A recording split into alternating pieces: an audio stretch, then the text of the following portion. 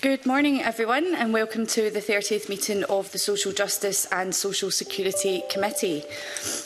Our first item of business today is a decision to take item 3 in private. Are we all agreed? Yes. Fantastic. We'll move on to item 2, National Care Service Scotland Bill. So our main item of business today is 2 panels of evidence on the National Care Service Scotland Bill. This is our second evidence session on the bill. I welcome to the meeting our first panel, Frank McKillop, Head of Policy and Research, Enable Scotland. Rachel Cackett, Chief Executive Officer, Coalition of Care and Support Providers in Scotland. Beth Reid, Senior Policy Officer, Crisis. Chris Gerka, Community Leader Director, Larch Highland, and Andrew Ewan, Chief of Staff, Leonard Cheshire, who are joining us in the room today. Hello, everyone.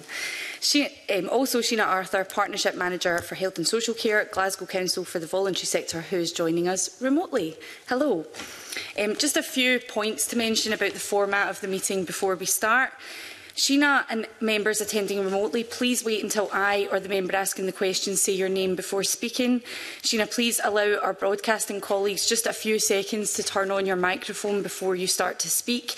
And you can also indicate with an R in the dialogue box in blue jeans or simply with a show of your hand if you do wish to come in on a question. For all our witnesses, please don't feel that you have to answer every single question. If you've nothing new to add to what's been said by others, that's fine. We do have a big panel this morning. We've got a lot to cover as well, so I would ask everyone to keep questions and answers and any follow-up questions tight, please. Colleagues in the room should indicate to myself or the clerk if they wish to come in and ask a supplementary question. And I would please ask all members to direct your questions to a specific member of the panel. And committee members online should use the chat box or WhatsApp. We're quite tight for time today, but I'll try to give all members an opportunity for questioning. So we will move straight to questions from members, and I will bring in Paul McLennan first. Thank you. Thank you, Convener, and good morning, panel. Policy memorandum in the bill actually mentions about phasing of transfer of functions from 25-26 will need to be based on delivery readiness assessments. Clear, transparent local transition plans will be developed with partners so that everyone is affected is comfortable with what is happening, where and when. I'm just going to ask the panel about how is best to ensure that the process of reform doesn't destabilise your services. And Andrew will probably come to yourself first of all, and then just go around the panel. Thanks very much, Paul. I think the key thing here is that because of the sequencing of the bill, because it's an enabling piece of legislation, I think what that runs the risk of is the fact that the co-design process has to be from the get-go. We have to ensure that people with lived experience can feed in, because of course the structures have to be right in order to facilitate co-design in itself. So I think one of the key considerations that the Scottish Government need to make is that they need to build the systems in place, but they need to build confidence that can allow providers, that can allow people who are supported in social care to have clarity about their entitlements and also about that there's not going to be any gaps in service provision. I think one of the problems with the bill as it stands is that in terms of the broad principles, we need to better understand from the government how these can actually be fulfilled by individuals. Individuals need to have clarity about how they can realise their rights, how they've got right to redress. That links in with the principles of the bill, but also with the Charter.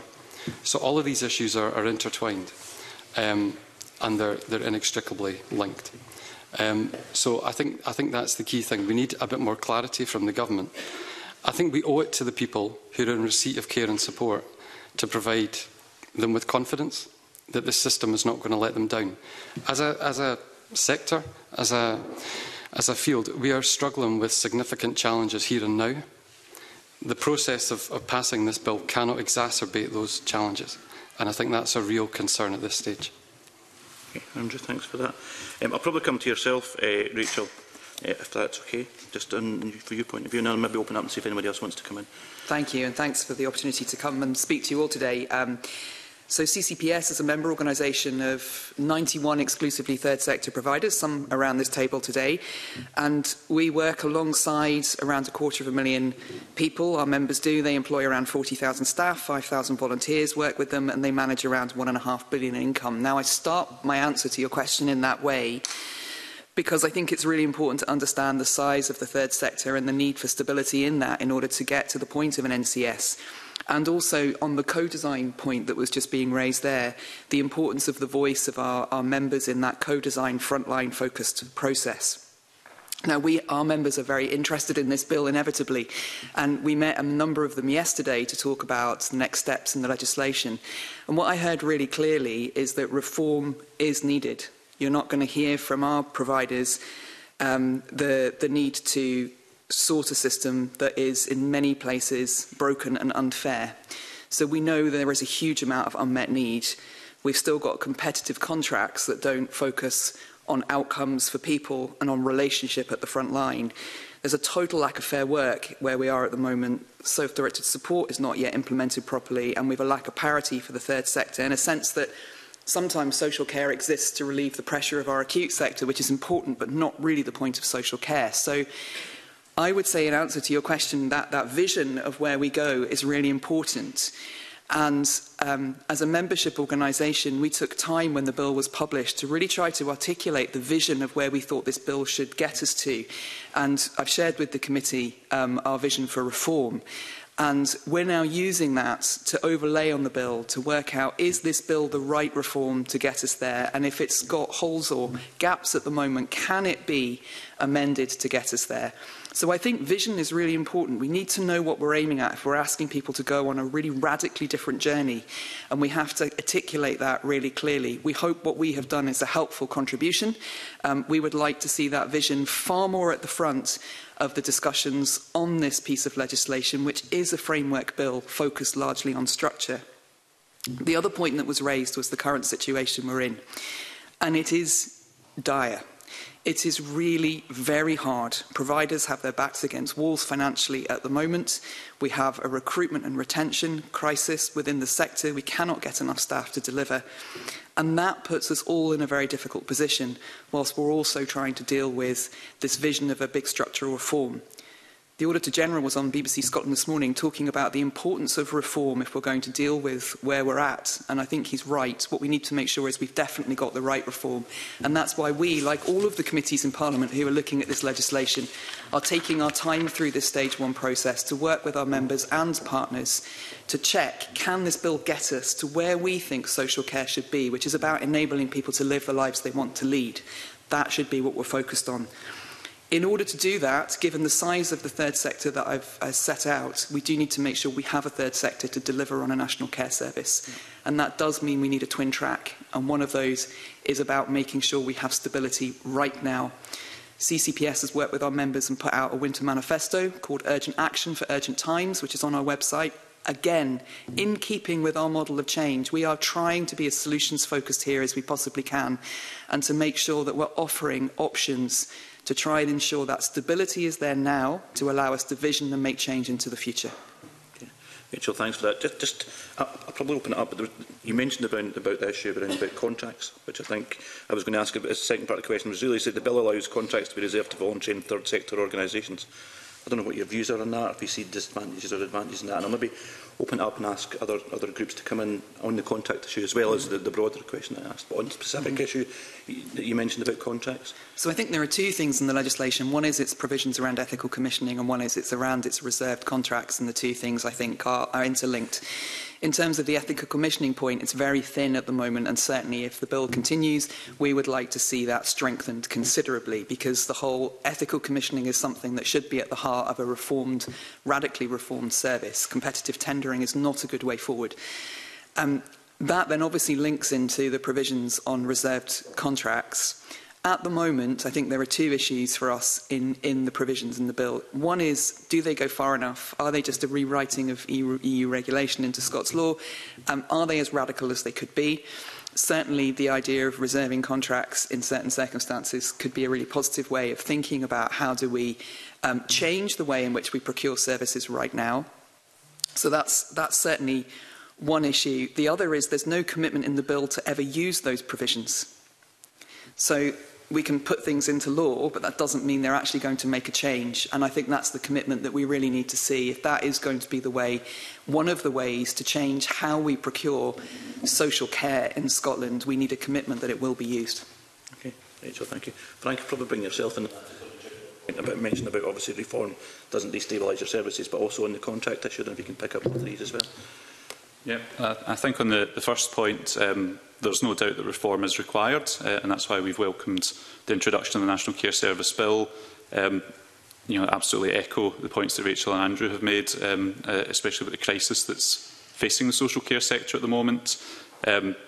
We need immediate action, as well as the broader, longer-term structural reforms. And I think, to be honest, there's perhaps some immediate-term structural reform that's required. I think we're already seeing the challenges. If things worked as they are, we wouldn't be in this situation that we are with social care. So I think that is, as far as we're concerned, sufficient evidence for the need for reform.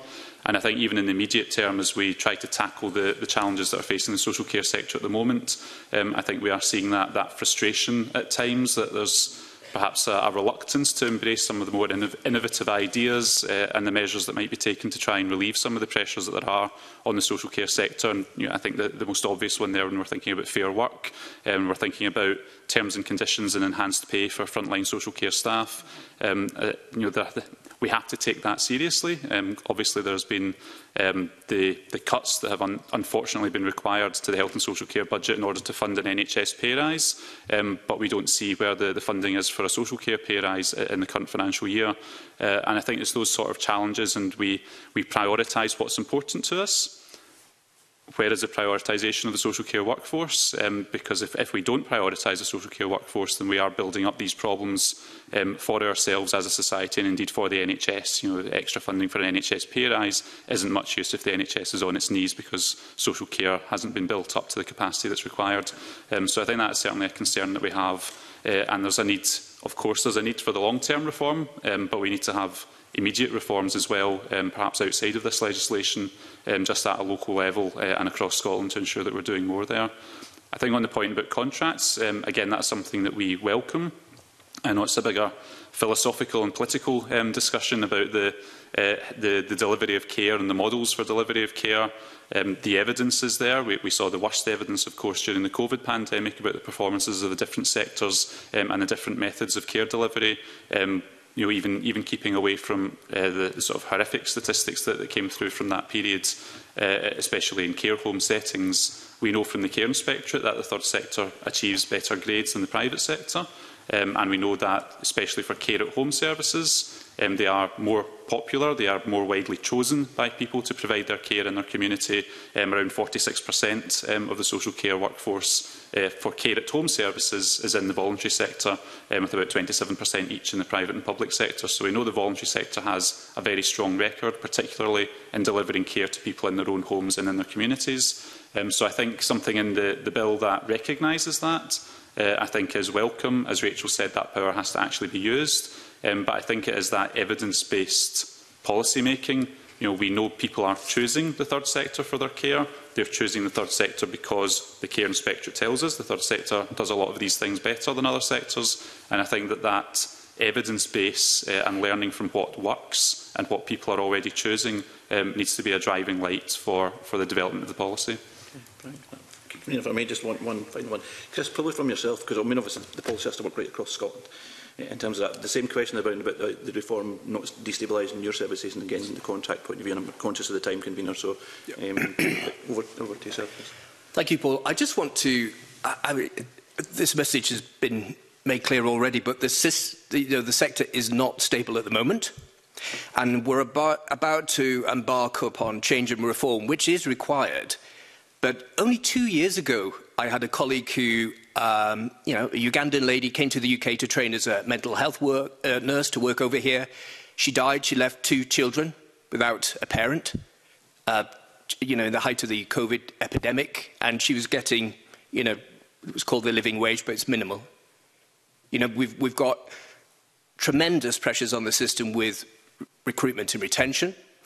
We get criticised, management and leadership in the sector gets criticised, but we've not been given uplifts to allow us to maintain pay differentials with particularly frontline managers within the sector.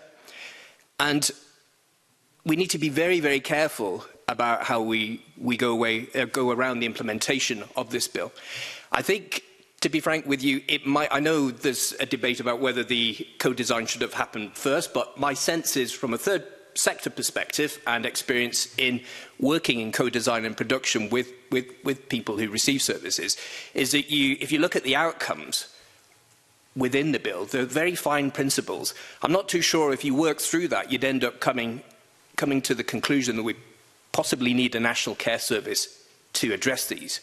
Now, we may very well need an improved capacity to draw the sector together, but I fear that we may be spending hundreds of millions of pounds on the creation of something that isn't actually delivering the outcomes and benefits to the end users, and surely that's what we're all about. In terms of the third sector involvement, I think, yeah, as Frank has said, the third sector delivers value, quality to end users. Once again, if the plan is to transfer services into the third sector, and those services come with significant costs in TUPE, then you've got to consider, is the sector funded enough? Do we get full cost recovery in order to enable us to do that? And are we, in terms of small organisations as well, are we given the support as well to maintain our position within the ecology of third sector organisations? So, to my mind, the creation of the National Care Service is welcome, but it doesn't need to be this big bureaucratic behemoth that it might be. It doesn't need to be a precondition for delivering Anne's Law, fair work within the sector, and all of the complaint service, all of the other laudable aims within the bill. So I would urge caution, because we can't take any more. And, the situation is very sick. In NHS Highland, I've got a situation where if you're a social care worker and your starting pay, you start on a band 4, so your starting pay is £4,000 more than we can offer, than we're funded for. And, it's a lead provider, lead agency model, as you know, up there. So it's the same commissioner and provider is paying, that's sick. And it needs to stop. It's a question of justice. Chair, I'm going, so we're out of time. Unless anybody else wants to come in, I'm quite happy with the questions I've got. So. OK, thanks, Paul. I'll bring you back in later. Thank you. We'll move now to questions from Deputy Convener Emma Roddick, to be followed by Pam Duncan-Glancy. Thank you very much, Convener. Chris Larch has recommended that personal assistance be regulated. Would you be able to expand on why that's needed and what impact it could have? Yes, thank you.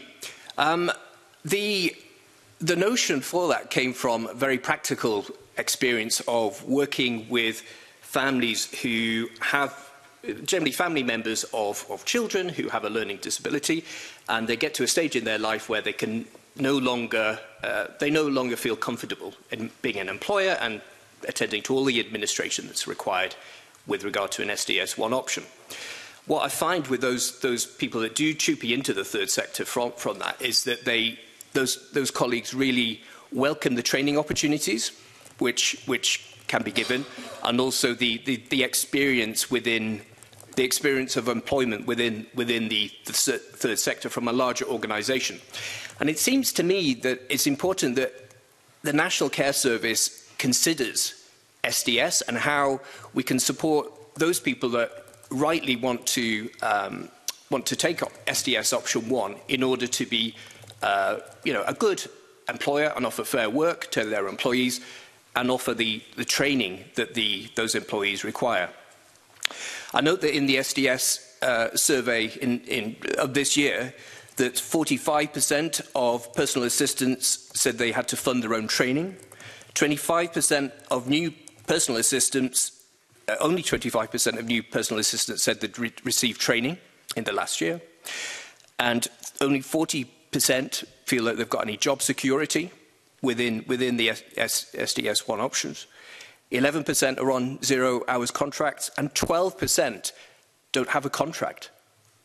Now, obviously, there are grave concerns about social justice, about fair work within that sector, and in no way am I suggesting that the choice and control, which is at the very heart of self-directed support, should be challenged or in any way. But I think there is a great opportunity here, perhaps through personal assistance being added to the SSSC register, and for some element of support for SDS1 employers to give a better experience to personal assistants.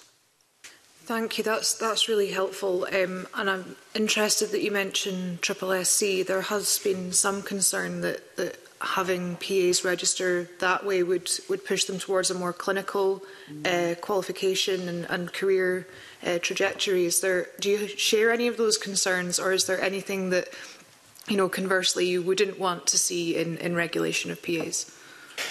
Well, it strikes me that the workforce is one. I don't know if it seems different, maybe from a different perspective, but at the front line, you've got people moving from personal assistant roles into the third sector, into the private sector, the independent sector, and moving around. So it strikes me that it would be helpful for the sector if it was easy to transfer from role to role, if everyone in the sector worked to the same code of practice, if everyone had the same opportunities for training and qualifications, if personal assistants as well could.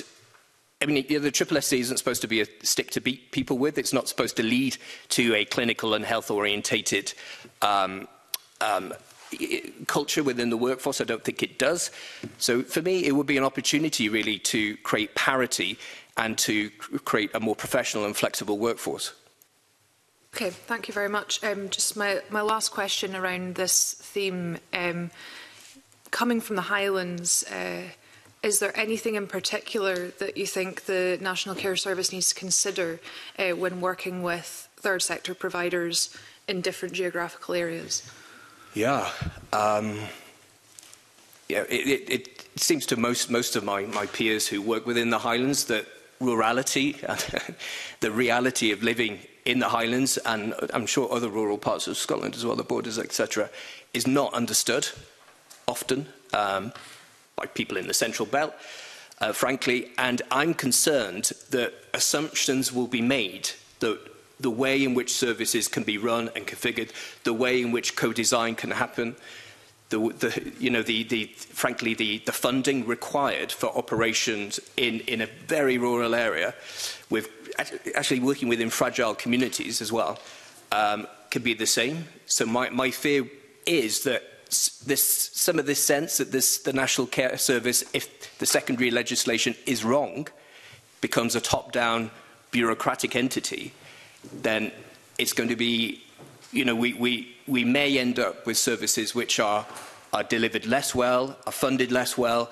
and in the transformation as well from the local IJBs to the care boards as well, that local knowledge is lost. Because I feel secure at the moment that those who commission our services know very well the reality of life in the Highlands. In fact, due to the small scale of our communities, they know many of the individuals we support. And we can't lose that. We can't throw that baby out with the bathwater, as it were. Convener, is it all right? Can I just press a little more on that issue? I completely appreciate everything you're saying there, Chris. Is there anything kind of off the top of your head that you think needs to be included in the co-design process to account for that would make you feel more secure and reassured that you're going to be listened to? I think broadly, if the co-design process were to happen locally at grassroots, as it should, if there was funding for service user representatives and simply expenses for travel and the resources to enable everybody to have equal access to the co-design process, it didn't just happen in urban centres. I mean, Inverness may seem far enough north for you, but what about the people of Wick and Thurso and the islands and all the rest of it? So I think there needs to be consideration to it happening. I mean, subsidiarity. That's the decisions happen at the lowest possible level within our communities, the closest to the end user, and also, I'm afraid, co-design and consultation is expensive if it's done well. It takes time. Particularly, we work with people with learning disabilities and autism. It takes a great deal of time and resources to do that well, unless it's going to be tokenistic in a tick box, which actually gets us nowhere. Thank you. Thank you, Emma. I'll now take questions from Pam Duncan-Glancy to be followed by Jeremy Balfour. Thank you, Convener, and good morning to the panel. Thank you for the submissions you've given to the consultation in advance, and also for answering the questions you have so far. I'm keen to understand a little bit about and we have touched on this morning, a bit about the experience of some of your members just now and the sorts of things that really need to be addressed today, and what is the sort of thing that you could be looking to the future in a bill like the National Care Service Bill. So I wonder, Rachel, if you could maybe talk a bit about the experience of your members just now and what we would do today as opposed to longer term. Absolutely, and thanks for the question, because I think it's such a pressing concern. I mentioned earlier that we've just recently published a piece called Urgent Action for Urgent Times, which I think sums up what we think is needed, and we hope that is a very practical document. When I asked members in our regular member meeting on Monday what their most pressing concern was, because we were meeting with the Cabinet Secretary this week, yet again the answer is recruitment, retention, recruitment, retention, recruitment, retention. Social care and support is about people, and actually you need the people to have the relationship, to be able to give the consistency that is required in that relationship at the front line, and our members are really struggling. And one of the key reasons that they're struggling is that the bill in the principles talks about being an exemplar of fair work. Now, we think that's not strong enough because we don't actually know what being an exemplar is in terms of a principle. But we have been talking about fair work in social care for some years. And what is happening this year is, rather than moving towards fair work, we're moving ever further away. So I've been in post at CCPS just 4.5 months, and I would say even in those 4.5 months, the tone of the debate around this within the sector has markedly changed. And it's changed for a number of reasons. One is that our public sector colleagues have been offered substantial pay awards, and I do not begrudge them that at all. Anyone working in health and social care should be paid appropriately. That has not been met with the similar level of uplift for social care staff. More than that, were hardly mentioned in terms of those uplifts. On top of that, the real living wage announcement, with an urgency to bring that in before May, has also not yet translated into the pay packets of people who are working in social care. So whilst a mid-year uplift was given to a minimum of £10.50 an hour, that's now 40 pence short of the real living wage. And that's around £800 a year difference. And previously, there was a differential between the real living wage and the starting salary in social care. To do that would be £11.55. We've heard nothing, not a squeak, about how that will be delivered. And what we're hearing, of course, is uplifts have been offered, though not accepted so far, but there is no more money. That gives our providers a real problem, because the money to pay for commission services comes through contracts, which requires that money to be released at a central level. We are hearing of providers who are doing everything they can to recognise the fact that their staff are not getting the real living wage, let alone anything near the uplifts, and those £4,000 differentials are not uncommon in starting salaries between public and third sector providers. Some of them are having to eat into reserves to do that. There are very difficult negotiations happening. That's a very, very pressured space, when actually the levers to pay that amount is not with our provider members. It sits with government and with local government in terms of how to deliver on that. There are some other practical situations. So during COVID, for example, there were all sorts of immediate actions taken to recognise that providers had to focus on the front line. We think some of those could happen again. So suspension of tendering, for example, for a period of time over the winter.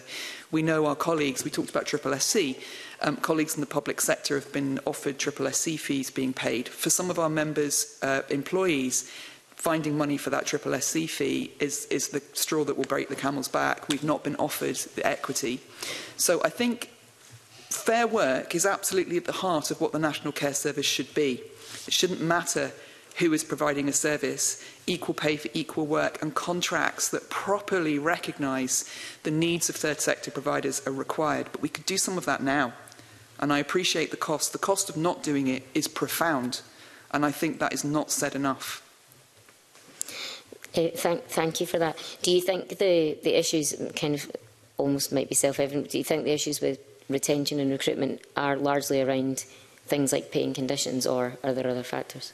I think it's a huge part of what we're hearing. There is a supply issue which we know about, but The fact is, when the real living wage was announced at £10.90, many other employers, supermarkets, for example, immediately did the uplift. We have to be aware that the people who work with for our providers have to feed their families, they have to pay their bills, they have to do all of those things. And the boards and chief execs of our organisations are doing everything they can to keep them. But actually, when it comes down to the brass tacks of it right now, when people are really struggling, then actually pay is going to be right at the front of people's minds. And that makes it hard to keep the good people that we have. And we cannot lose that experience. Our other issue is the way in which some of those uplifts have been applied. So it's not always known that the uplifts have only been applied to adult social care. They've not been applied across the entire sector.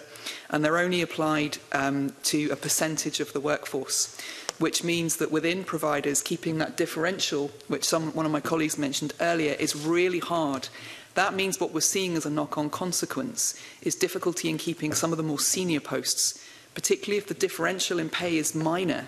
Because why would you want to take on all that additional responsibility but actually not be rewarded and appropriately rewarded for doing that? So it's not just that we're seeing difficulties in the very frontline staff, it's as you go up the chain within providers that we're not able to do that. So one of our suggestions is that uplifts, and we certainly hope there will be an uplift, are actually on full contract value, not on a percentage of contract, on an average workforce, which we think is not representative of the sector. Thank you very much for that. Can I ask Sheena the same question and how the situation is in Glasgow for your members? Thank you. Thanks very much for the opportunity. I would echo what has already been said. We're seeing a sector in crisis, and the value, the immediate action would be to value the workforce, and including our volunteers. We see a sector that is been through extremely challenging circumstances and continues to do so. And for me, as well as what's been said, we have an issue around the well-being of the workforce. We see higher absence rates, recruitment and retention being an issue, and the emotional strain on people. We've got organisations wondering whether they can keep their service, whether they can pay the core cost to keep their service going, whilst trying not to destabilise the confidence and the well-being of their people that they support. And as has just been said, organisations using their reserves to try and continue to keep their service going with the uncertainty of funding decisions, that are coming maybe in a month's time. It's really, the question about not destabilising the sector. We don't have a stable sector right now. It's really critical that we do something now, and the best thing we can do is that fair work, that valuing what people are doing, and people are working, to capacity, to the top of their ability in extremely challenging circumstances. So that support for them is really critical, and I have a real concern about the well-being of our workforce, because people are really committed, and as has been said, excellent standard and a person-centred approach is core within our sector. But we've got people at all levels really struggling with the pressure of the demands. Thank you for that, Sheena. And it really echoed some of what Rachel said, and just paints a pretty grim picture actually of what's going on. So the other question I was going to ask, if it's okay, is to Frank and Andrew, to ask about the experience of your members just now as from a service user point of view, as opposed to a provider point of view. Can you say a bit about that and what their experience is and what we need to do today as opposed to longer term? Yeah. Thanks. Yes, and I think that what we've got to remember with all that, when we talk about a crisis of capacity and recruitment and retention pressures, what we're actually talking about is individual people are not exercising or able to exercise their right to high quality social care and support. Yep. So whenever we talk about these sort of statistics, it's not in the abstract. It means there is a person. In fact, there's thousands of people who are not receiving the care and support that they need. And we know as well, that's 2000 is when the Scottish Government announced the policy intention to end institutional care for people with learning disabilities. Lennox Castle was shut in 2002, but in 2018, the Coming Home report that was produced for the Scottish Government found there were over 700 people with learning disabilities and autism from Scotland who were still in some form of institutional care. For 79 of those people, they weren't even in Scotland, they'd been moved out of the country. So I think there are those sort of issues. Enable's My Own Front Door campaign earlier this year identified we think there could be over 1,000 people with learning disabilities today who are in hospital or institutional settings who should be in their own community. So I think we should never forget that impact. The front page of the National Care Service Bill talks about human rights, and we absolutely applaud that. But again, it's easy to talk about human rights. It's putting that into action is what really matters. And as I'd said earlier, if it's important to us, if it's a priority, then we find a way to do it.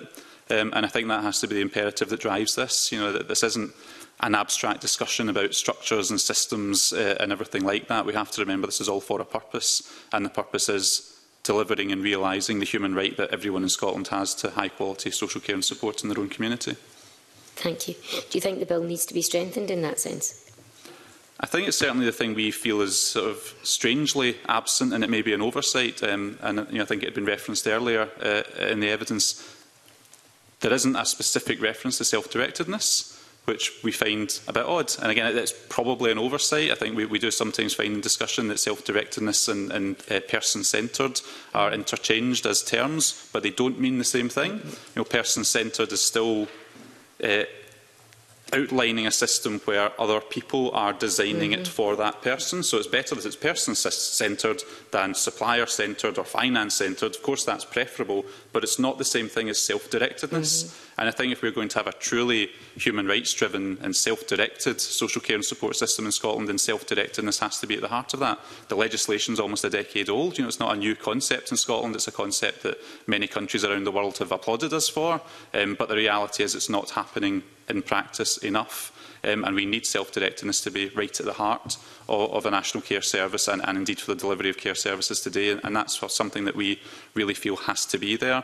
I think, as Chris had outlined, the experience with PAs, and certainly we recognise that at Enable, because everything that we are doing, we're delivering 2.5 million hours of social care and support for over 1,000 people every year. And that is all delivered through a PA, a personal assistant model, but it is delivered with those individuals are employed by Enable, because we recognise that there's the challenge of self-directed support is that many people, as has been outlined, there's difficulties and challenges. Essentially, you've got to start running a small business, which a lot of people don't like the idea of for obvious reasons. They don't want to have all the pressures and requirements of being an employer and everything that comes with that. So we have built a model where Enable, as an organisation, takes on essentially the functions of the employer. We will support the individual with recruitment of their own team, but ultimately they make the decision. So we're doing all the stuff in the background for them, but they make the decision about who they employ, and then when that team is brought on board, the individual is self-directing how their budget is spent and what they are doing to support them to live the life that they want to live. So I think there are those models there out there that are already working. And that's demonstrated. We've got 88% of our care inspectorate wellbeing grades are at 5 or 6 for very good or excellent. So we know it works, and I think that just has to be at the heart of it. Self-directedness is absolutely critical when we talk about human rights, and we need to make sure the bill reflects that. Thank you. Do you have anything further? Sorry, Pam, I was just going to ask if you could wrap up the question, because all our members have a very specific amount of time this morning. So I don't have another question. I was just hoping that Andrew might come in on the previous question. Just waiting for that. That was all. Thanks very much. I think the conversation about workforce, I think what is often the problem in the whole debate about the bill so far is that we have to remind ourselves that to deliver person-centred care, we need a workforce that is sustainable, that is funded for the long term, and of course the funding is critical to workforce planning. I think for any frontline worker to build a strong rapport with the people who they're supporting, we need to understand that actually these relationships really matter and they affect the quality of care. They're integral to it. So actually, all of these issues around funding for the long term, I think to echo some of Frank's points as well, the whole debate so far about the National Care Service, I think one of the things that it's lacking is we need to go back to the key point here. Who's it for? Whose lives is it intended to improve? I think it's also about ensuring that everybody has a stake in the co-design of the National Care Service. I think one of the things, for example, that could be improved is enabling people with lived experience to shape, for example, the strategic plans of the care boards. So at the very grassroots local level, people need to have an input and they need to have clarity about how they can shape the National Care Service. I think we need to focus less on structure and perhaps more on people. Thank you.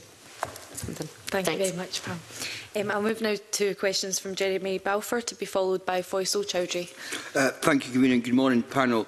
I've got two questions on this area, and it's really picking up a comment made by Chris that if it's going to be co-designed done properly, it takes time and energy and input. And I suppose I'm just wondering, we've come out of a pandemic, we're facing a very difficult time for many reasons at the moment. Do you think you have the energy and the time, and your members that you represent have the energy and the time to engage constructively with that co-design? Or are you just running to stand still at the moment and this is going to be the straw that breaks the camel's back? Rachel, I don't know if you want to come in first on that. Thank you. There is definitely an issue of bandwidth at the moment. I mean, we've set out some of the issues faced by providers to work with people who need care and support just now. At the same time, there is also a real understanding of the need to invest in reform.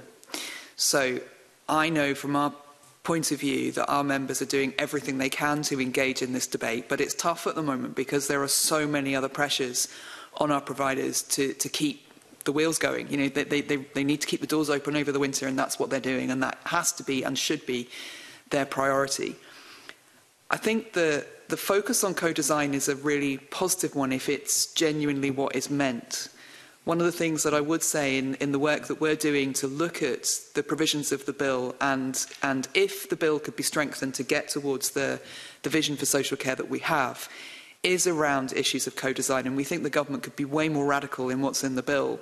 So the point around local care board plans, for example, it's the way the bill is structured is a very traditional consultation approach where somebody writes something and then they throw it out and then a few people give comment. We've done that before. It's pretty much what it says in the Public Bodies Act. I think if the focus is on co-design through the entire process, that matters.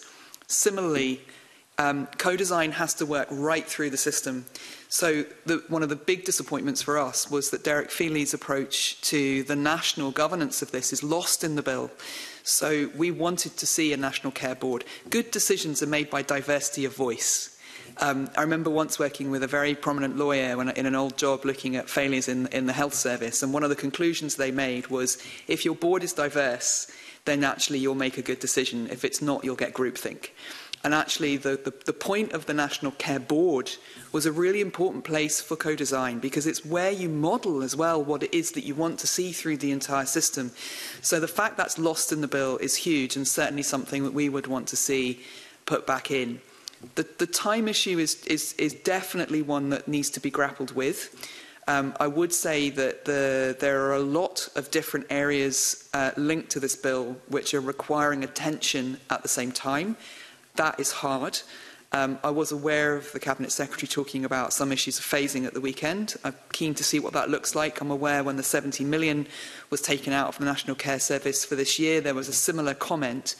What we're not clear on is what does that look like, and therefore how do we ensure that we're helping to support our providers to put what energy and space and bandwidth they have into the right things right now. Beth, and then maybe Andrew.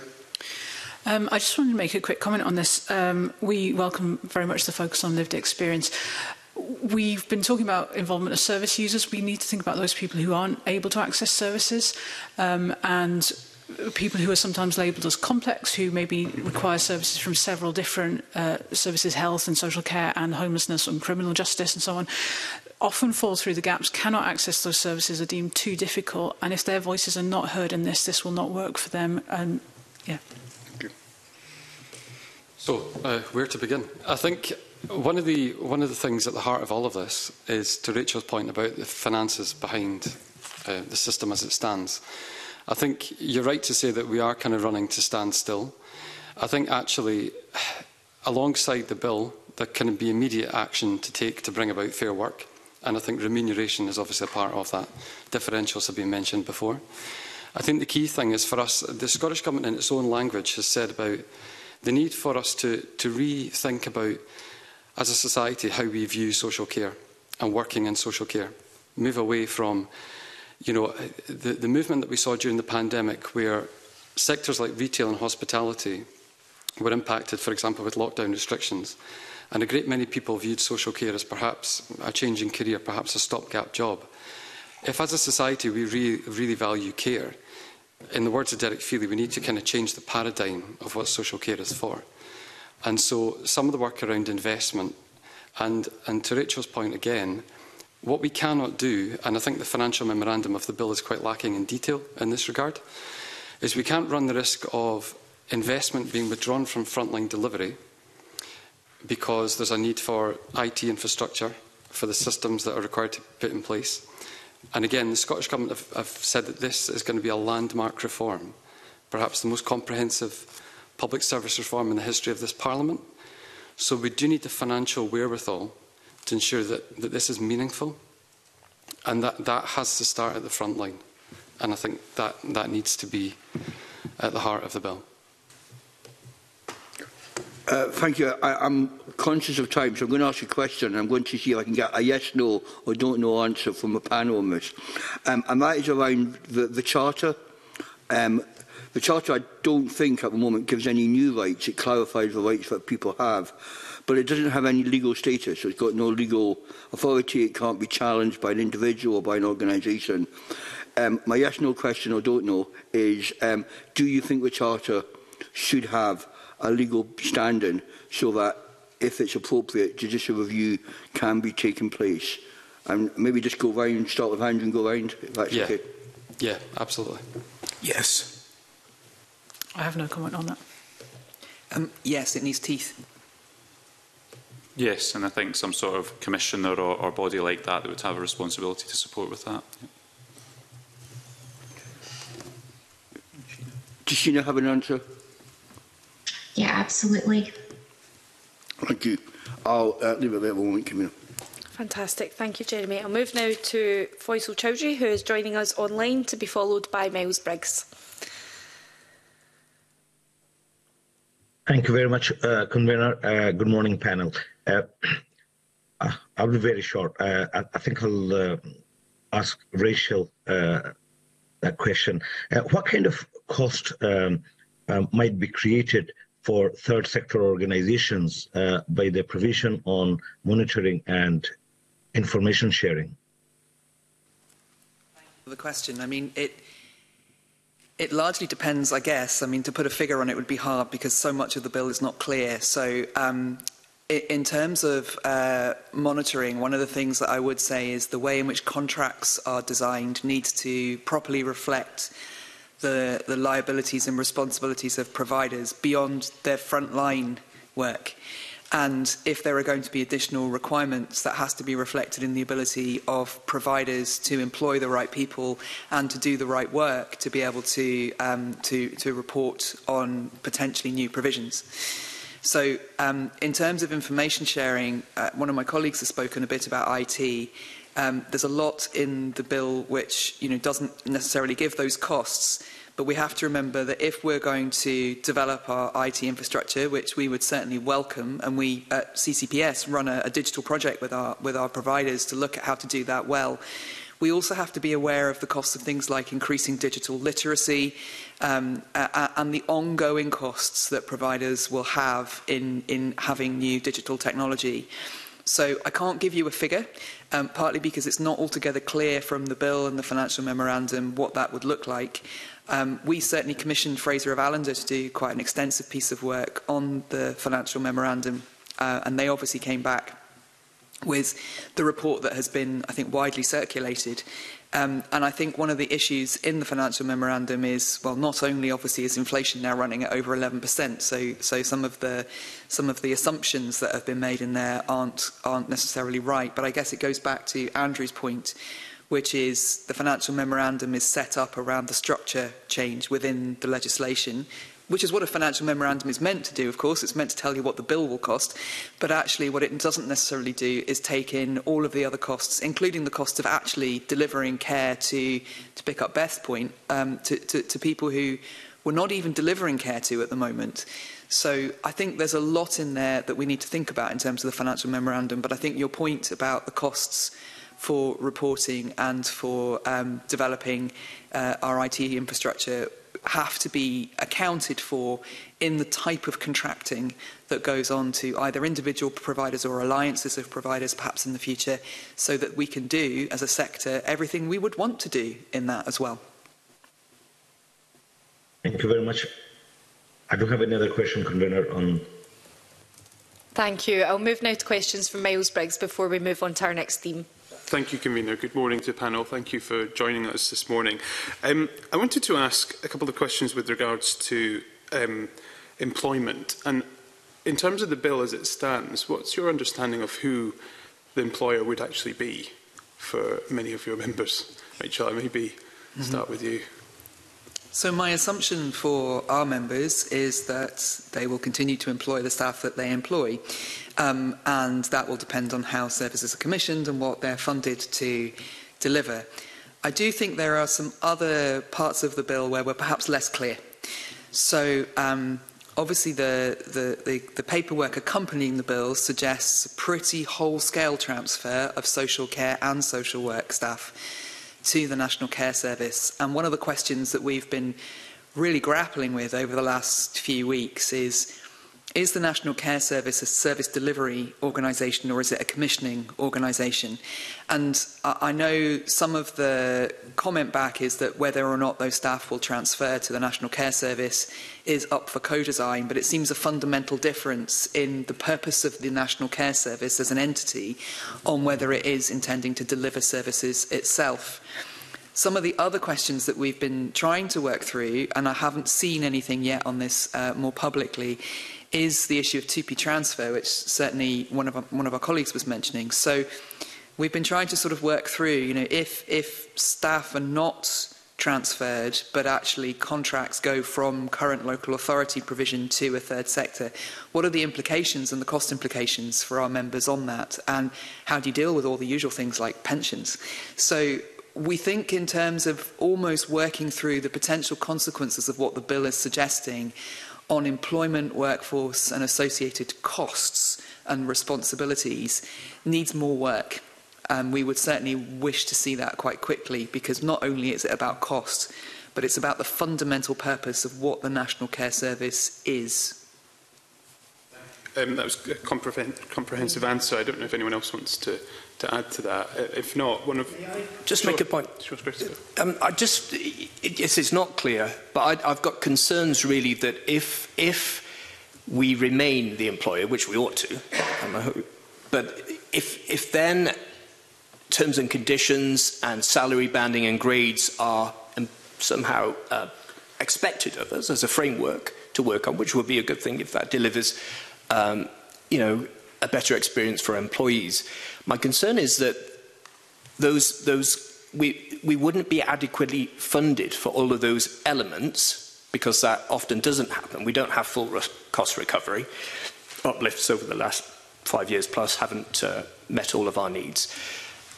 And also, if there is an imposition upon us, would that somehow militate against our model, our way of doing things? The beauty of the voluntary sector is that we've got different charisms, different ethoses.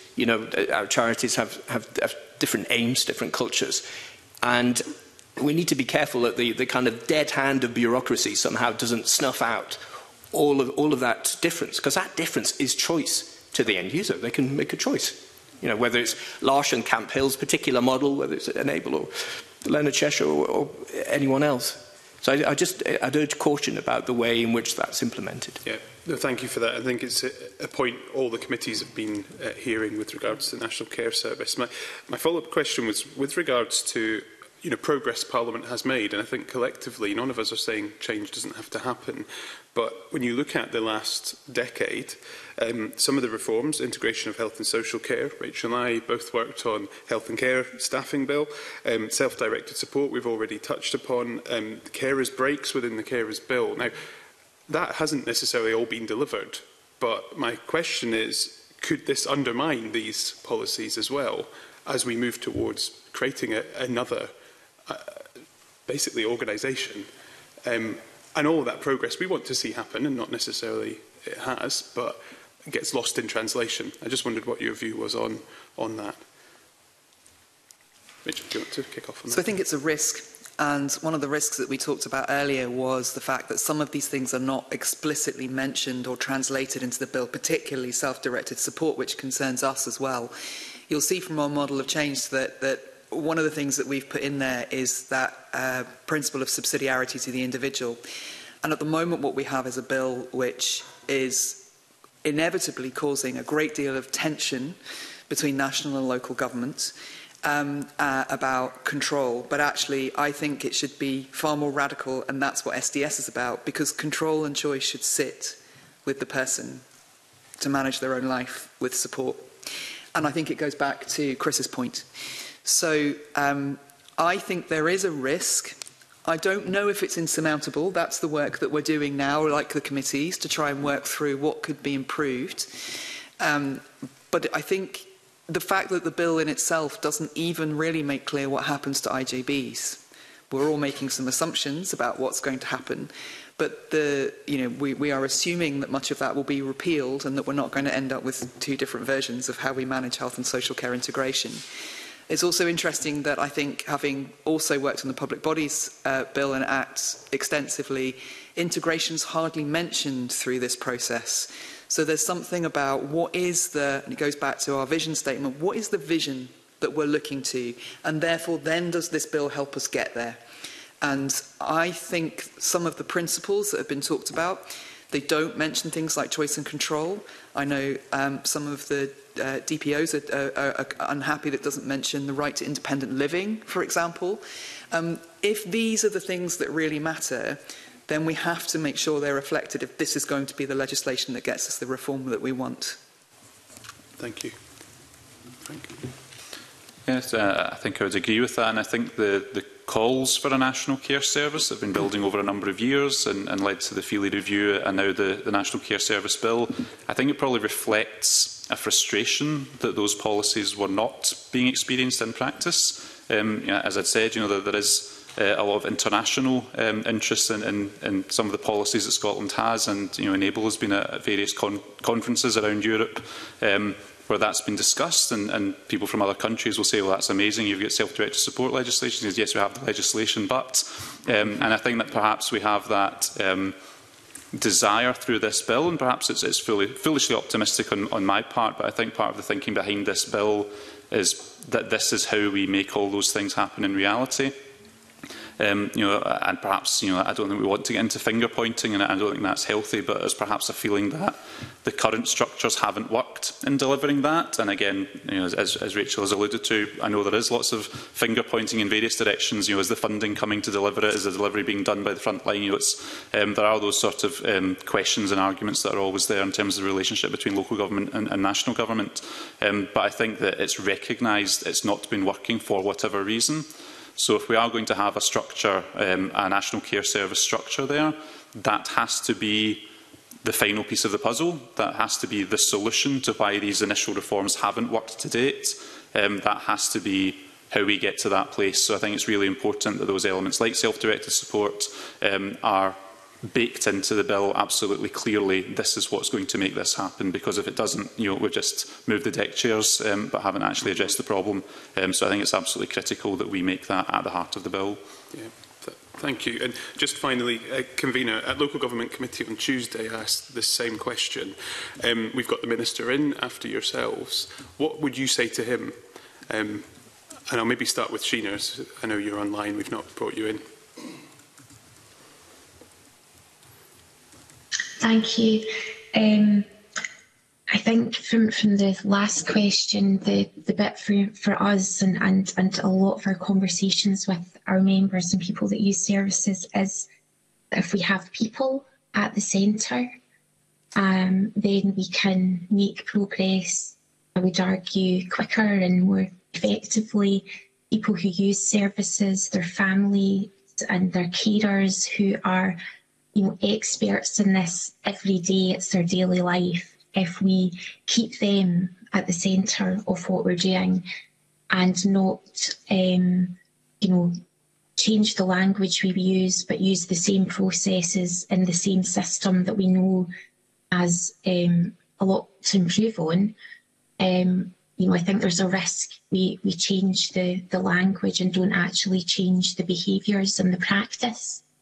And as we've heard, we have a lot of great legislation in place in Scotland, but it doesn't translate for everyone to have a great experience. And I think that's the bit that we really need to have people who live this daily, leading, supporting, not being consulted or in a side base commenting on what other people are suggesting, but really leading, and that we ask people who maybe are used to being in the decision-making spaces to step back a bit and enable people to really direct what they need and what they want, because they have experience of it every day that we can really listen and learn from. So that would be my plea, to really enact all the great vision and desire to make things better, but not to try and do it by using the same processes, the same structures and the same power relationships that we currently have. Thank you. And that we can support each other with that. Thank you. Does anyone else have any other points? I think with regard to the, I'd say to the Minister, let's slow things down to enable a proper consultation on this. So there's true co-design, and we've got to grasp the hot potato of funding. No nation in the UK seems to be willing to do that, because it's eye-wateringly expensive. Potentially, need not be, but we need to commit money to the sector to enable a fair work to be delivered. The report came out in 2019, and also proper funding so that end users have better experiences. I've got somebody who she wants to live alone, but is repeatedly told there's no money to enable you, a young lady in your late 20s, to live alone. That's wrong. That's unjust. A young guy who, in my previous job, sits and stares outside of his window because his package was reduced. They're the realities. As an employer, I'm having to give bridging loans to enable people to get by in life. Other organisations have charitable funds, etc. They're the three bits of action we need now. Thank you, Miles. I'll now move on to a supplementary question from James Doran, who's joining us online. Thank you, Convener. It was just to go back to what Rachel and Frank, I think it was, were talking about. And Frank kind of answered my question.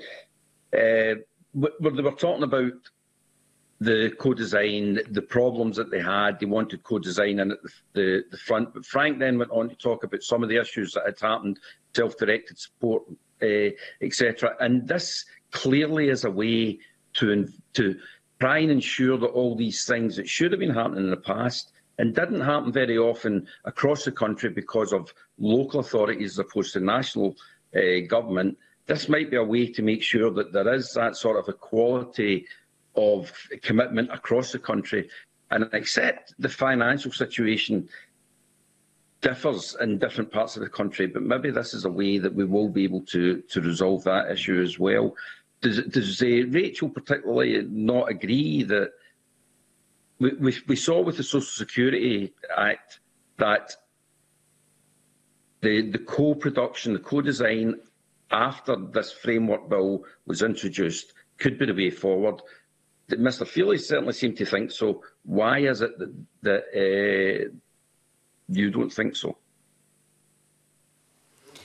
Okay, so I'd start by perhaps not challenging slightly the interpretation of what I've said, but I'll come to that. I think the Social Security Bill is a very helpful model in some areas where we are looking at that as well in terms of some of the changes that we might want to see if the bill continues when we get to stage 2, because I think it's really important to do that thinking early. So Frank was talking about commissioners, for example, and that's been a really interesting part of the social security legislation, though perhaps requiring additional resource than it has, which doesn't appear in this bill, despite the social security legislation being promoted as an important model.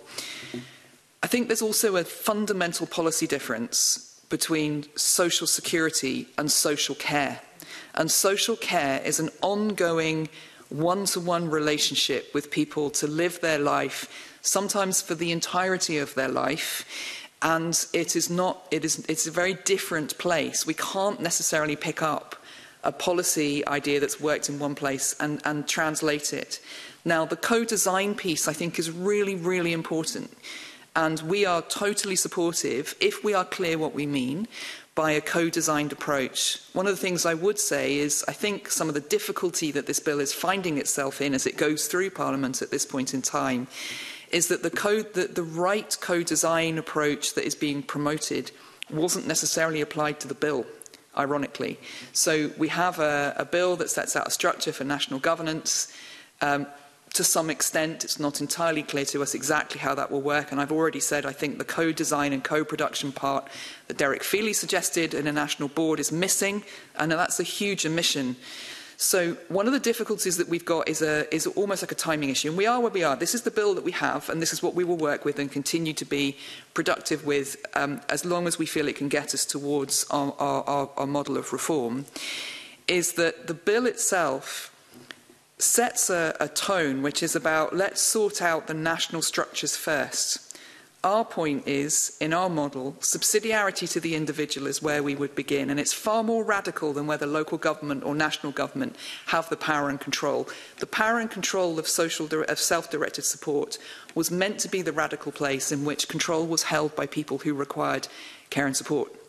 And actually, one of the things, I guess, that we're thinking through at this point in time is, does the principle of the bill and does the structure that's being set up enable what could be, and Frank's point about being in Europe and talking about this, could be an absolute exemplar of how social care is provided in a way that gives dignity, choice and control.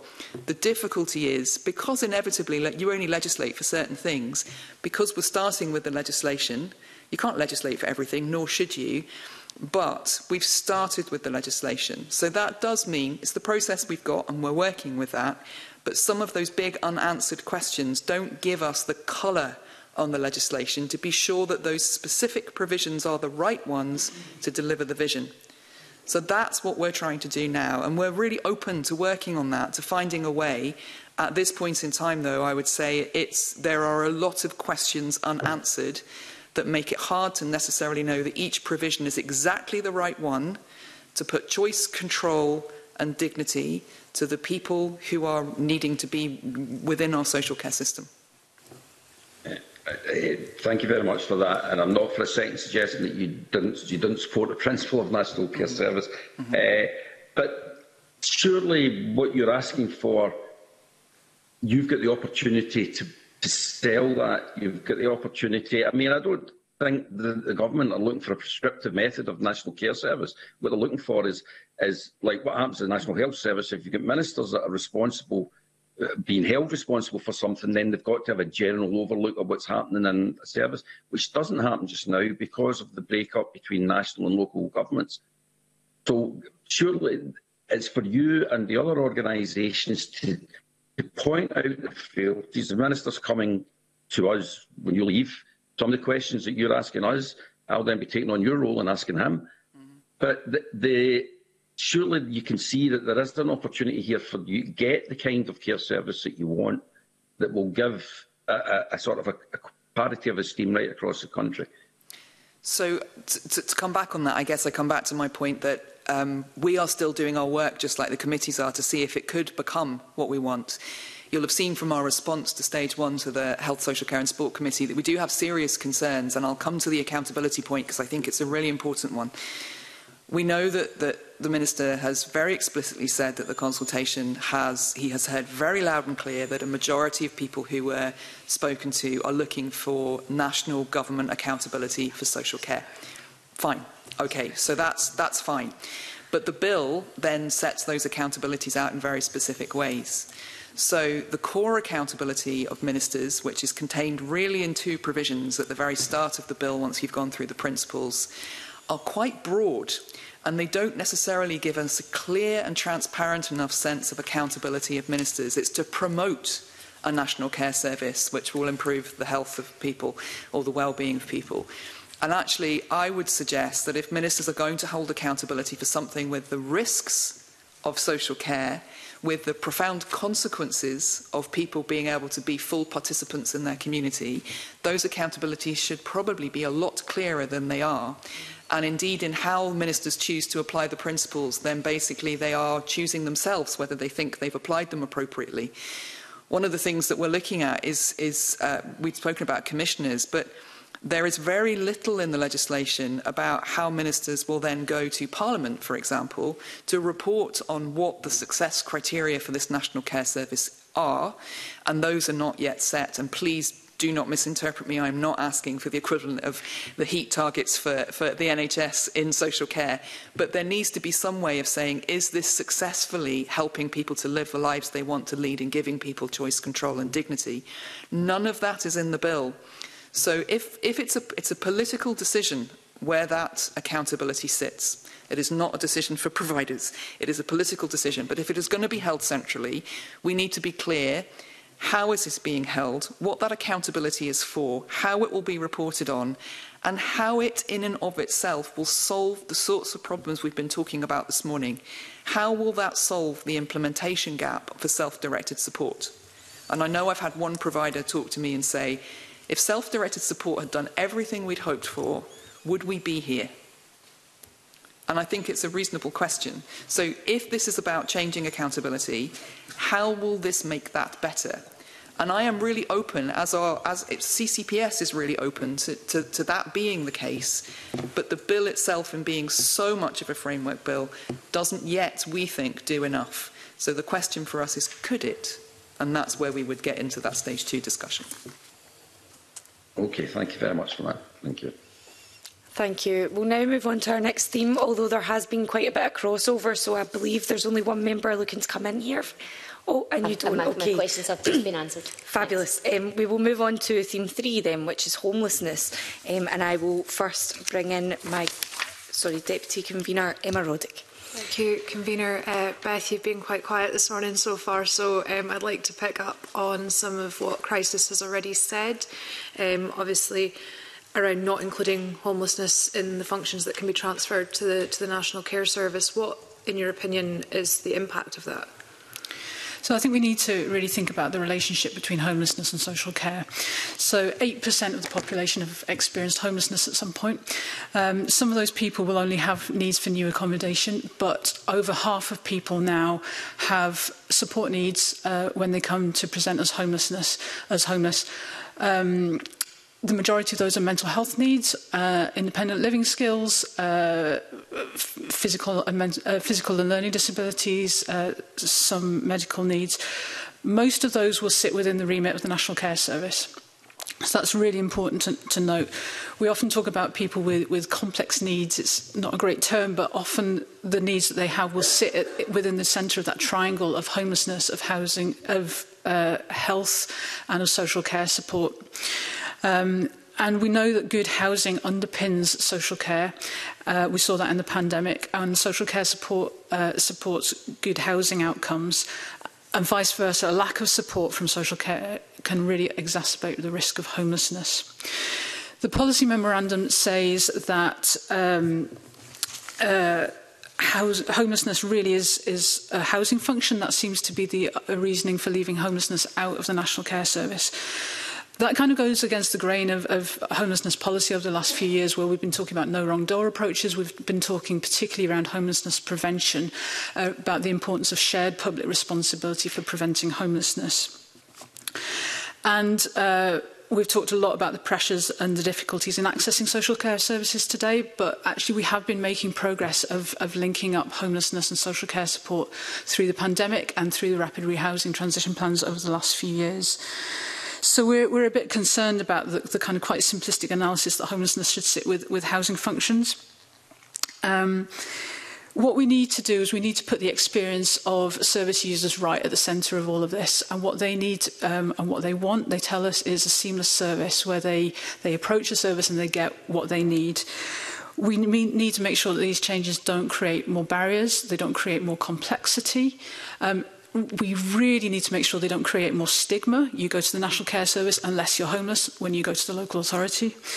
I think it's really worth noticing that we are separating for the first time social care and homelessness from being within one public body with local accountability to being homelessness in one public body with local accountability and social care in a different public body with a different kind of accountability. And we need to make sure that those links remain. So strategic planning across the board is absolutely essential to get this right. It has to be the experience of the end user that is there at the centre, and if we don't get the functions behind that, the strategic planning, the shared objectives, the interagency budgeting right, then that is a real risk. It's concerning that there isn't more detail about that in the policy memorandum. It's not touched on in the bill at all. There is some policy that's already out there, so Housing to 2040 has touched on some of this. So if we can bring some of that in, the work around shared accountability frameworks and shared objectives, that would be really valuable. But I think we need to go a bit beyond that. But we need to join up these policy agendas, and if we can take the learning from things like Housing to 2040 into this, I think that will help. Thank you very much. And you actually answered my next question. Okay. So back to you, Convener. Thank you. I believe we now have a question from Faisal Chowdhury, who is joining us online. Thank you, Convener. Given that homeless is not included in the functions that can be transferred to the National Care Service, is it at risk of falling through the cracks? I would go back to my point about the strategic planning. We have to get that right. The homelessness prevention recommendations that are expected to come to Parliament this year have a strong focus on strategic planning in the recommendations that they made. In those proposals, that was around health and social care partnerships. So we need to look at what that would look like under National Care Service plans, including what that would look like with a National Health Service as well as the National Care Service.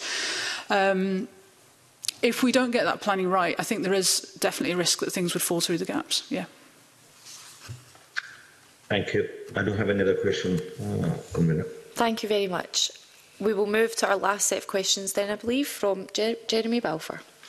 Yeah, I suppose I just want to go back a wee bit to what, again, Chris and others have been talking about how this co-design actually works in practice and what your expectation for is it? Is it, and I apologise, I can't remember which one of you said, is it a consultation document that you all respond to, Scottish Government go away and do whatever they want? Or do you see it as a much more interactive way of doing it? And how would that actually work in practice? And I'll maybe start with you, Chris, because you come from not the Central Belt. So even for you in regard to geographical area, how would it work? Or how could you envisage it working, where there really is input, it's tested, it comes back, it's tested?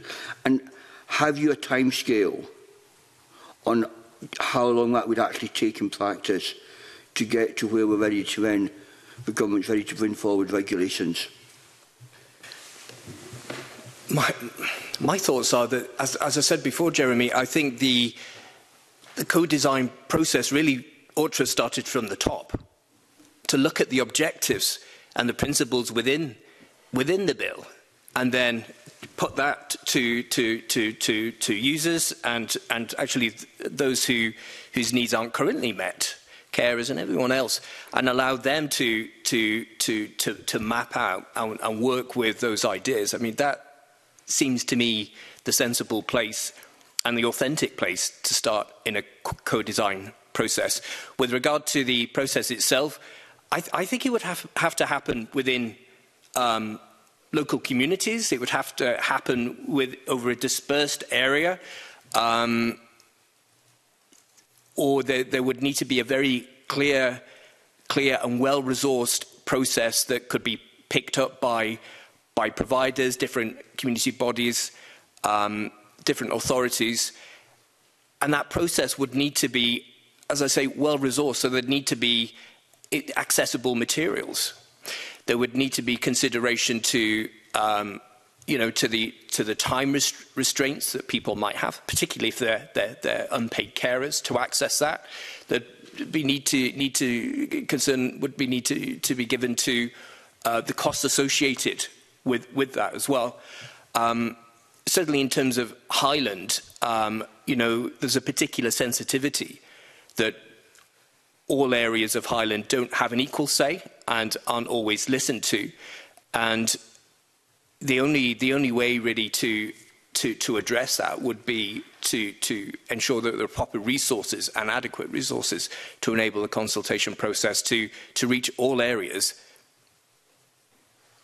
And Beth, can I come back to you, because in a remark previously you said, often people who are homelessness aren't even picked up in regard to this. How would you envisage it happening, and can it happen?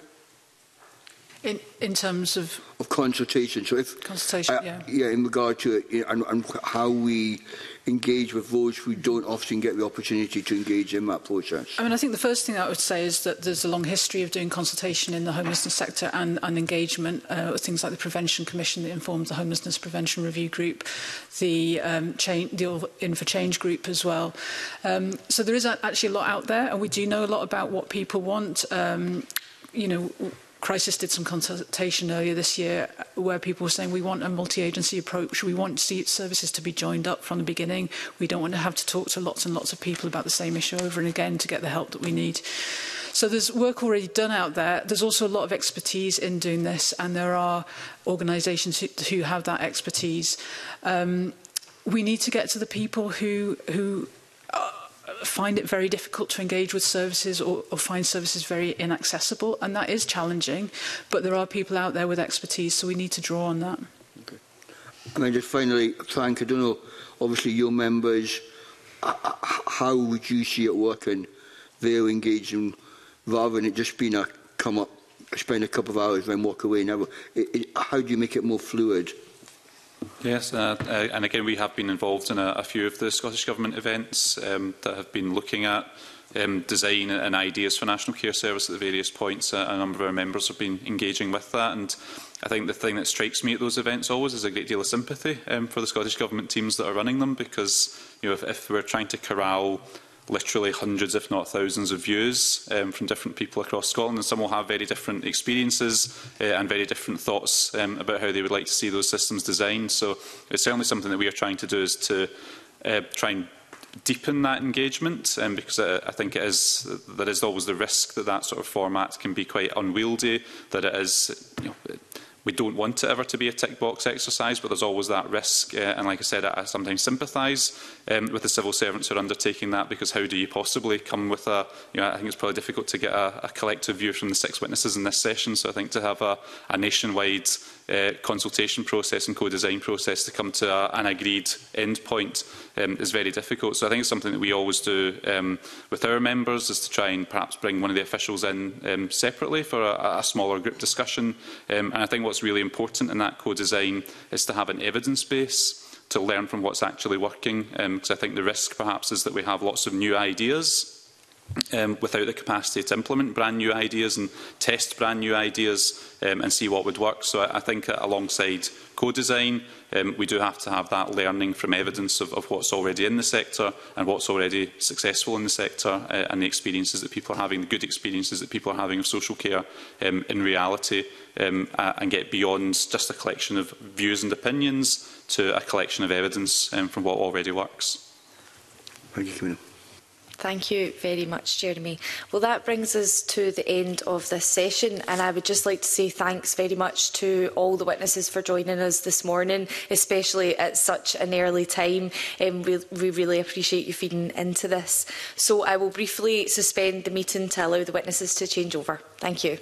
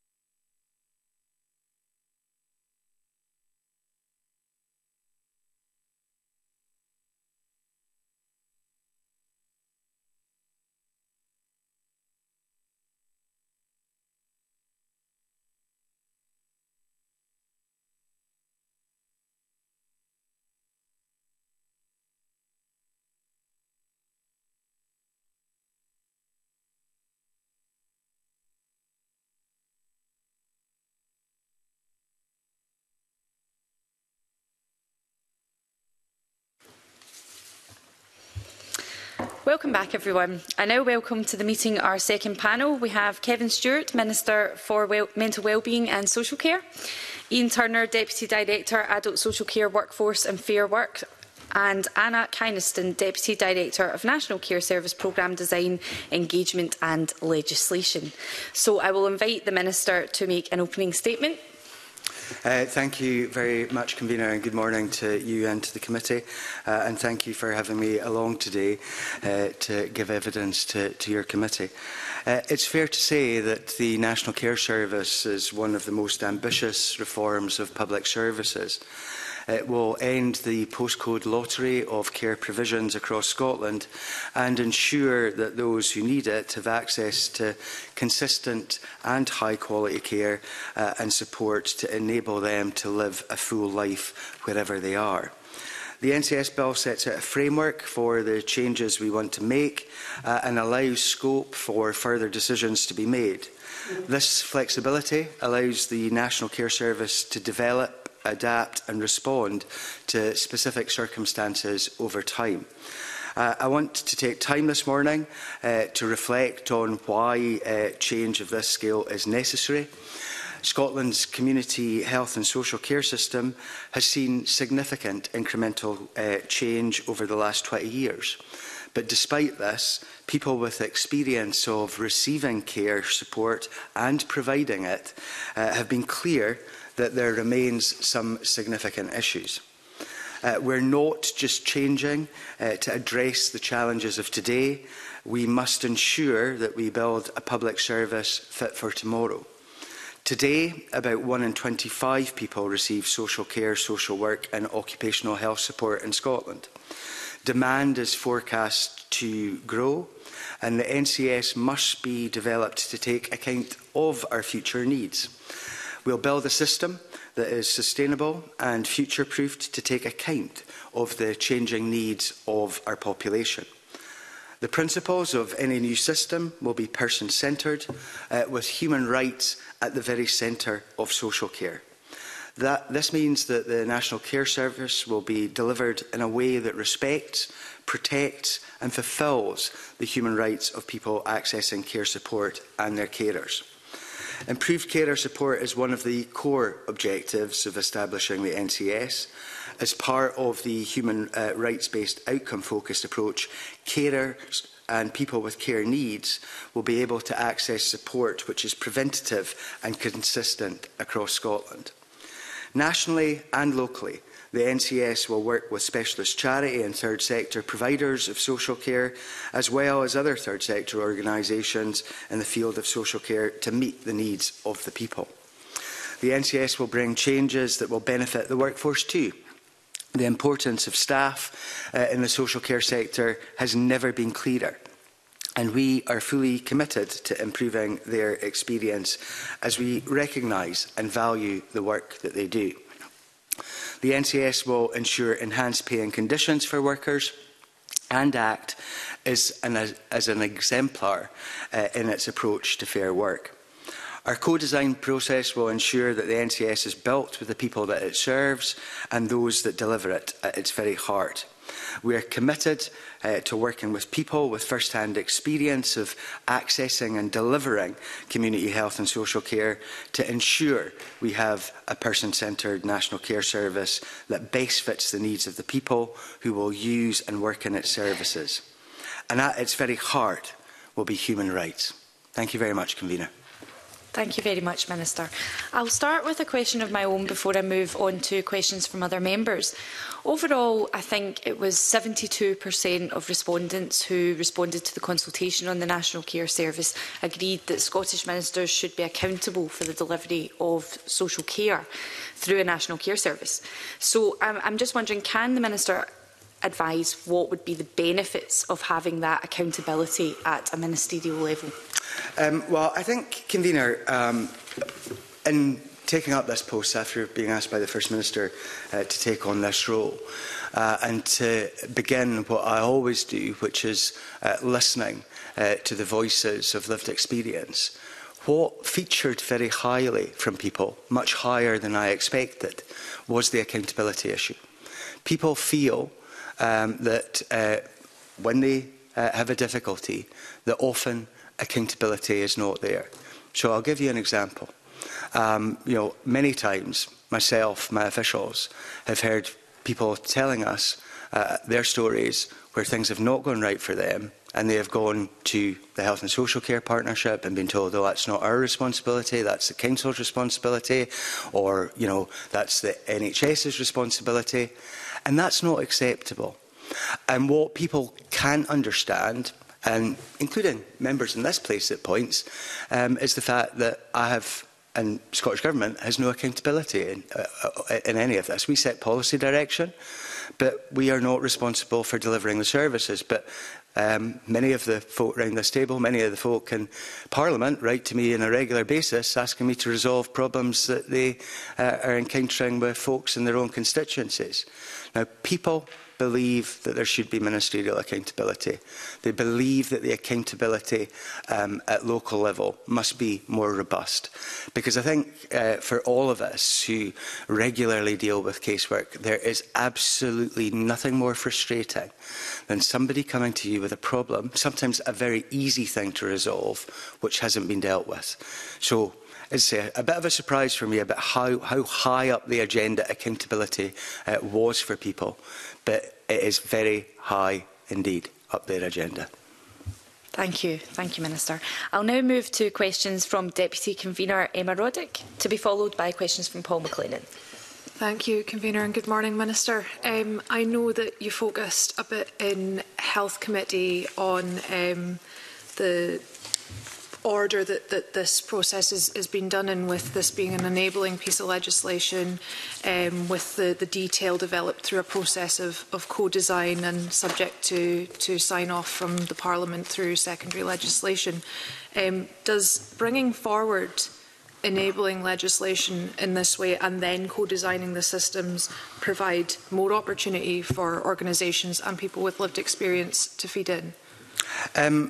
Convener, I think this follows on almost perfectly from your question, because feedback from stakeholders has made a number of things clear.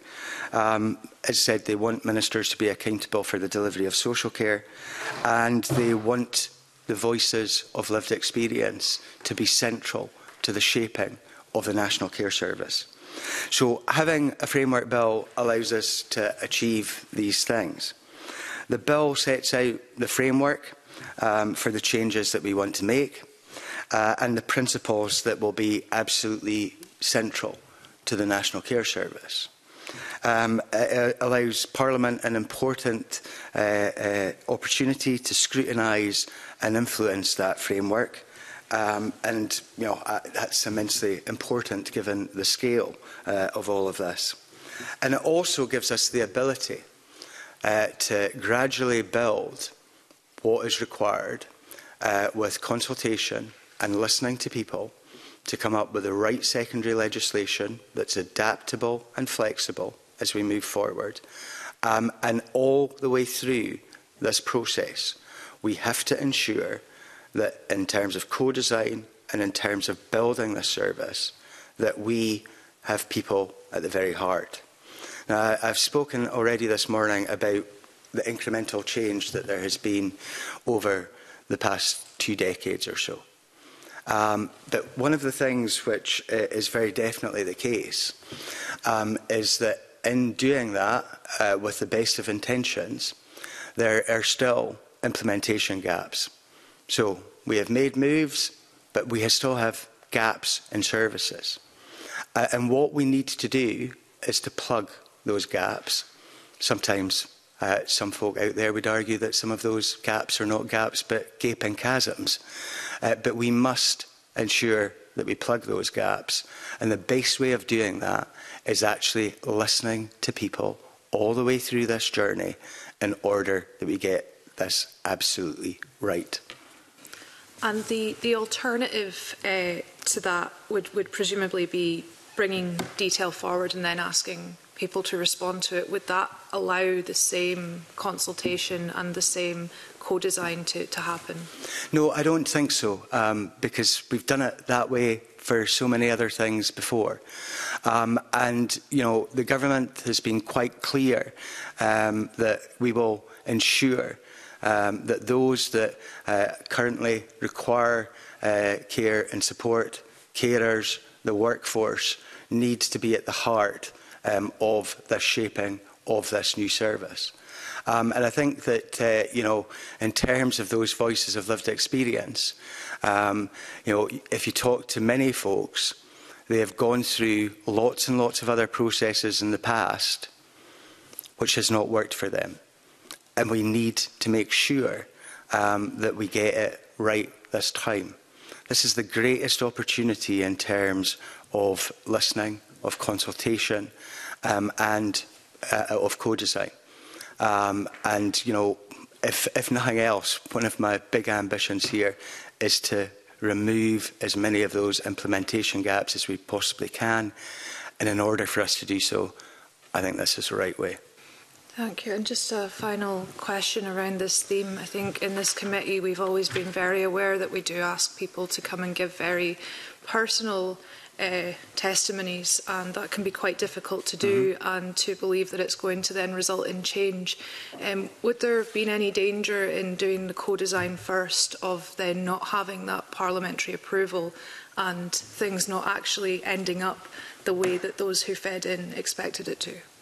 Well, again, I think if you were to talk to some of the voices of lived experience, people from the Social Covenant Steering Group, others that we have talked with and listened to since we began this, you know, they would argue that the framework is the right way to go, because if we started the co-design process without the framework, they could put in all of that effort and then find all of that wasted.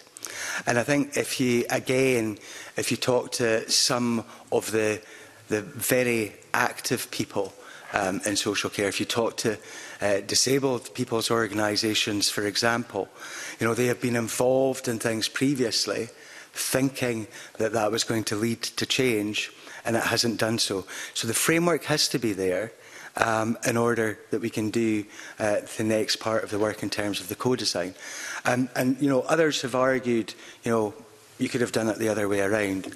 I don't think that that would have worked. But even if we'd done it the other way around, I don't think that many of the folk with lived experience would have necessarily had the confidence and participated to the degree that we want to without that framework. Thank you. Thank you very much. We'll move now to questions from Paul McLennan, to be followed by Faisal Chowdhury, who is joining us online. Thank you, Convener, and good morning, Minister. Witnesses have told us that some witnesses have told us that urgent reforms can and don't need to wait for the National Care Service to be established. To what extent is establishing the National Care Service a preconditioning to improving social care? And just an expansion on that as well, we asked the witnesses on the last session, basically asking around about how can Scottish Government ensure that the process of creating the National Care Service doesn't destabilise existing services at this time of transition? Convener, I thank Mr McLennan for the question, and I think it's a very important one, particularly given what we have gone through over the past 2 years with the pandemic, but also what we're going through now with the cost of living crisis and the ongoing war in Ukraine. And for many things, we don't have to wait for the National Care Service.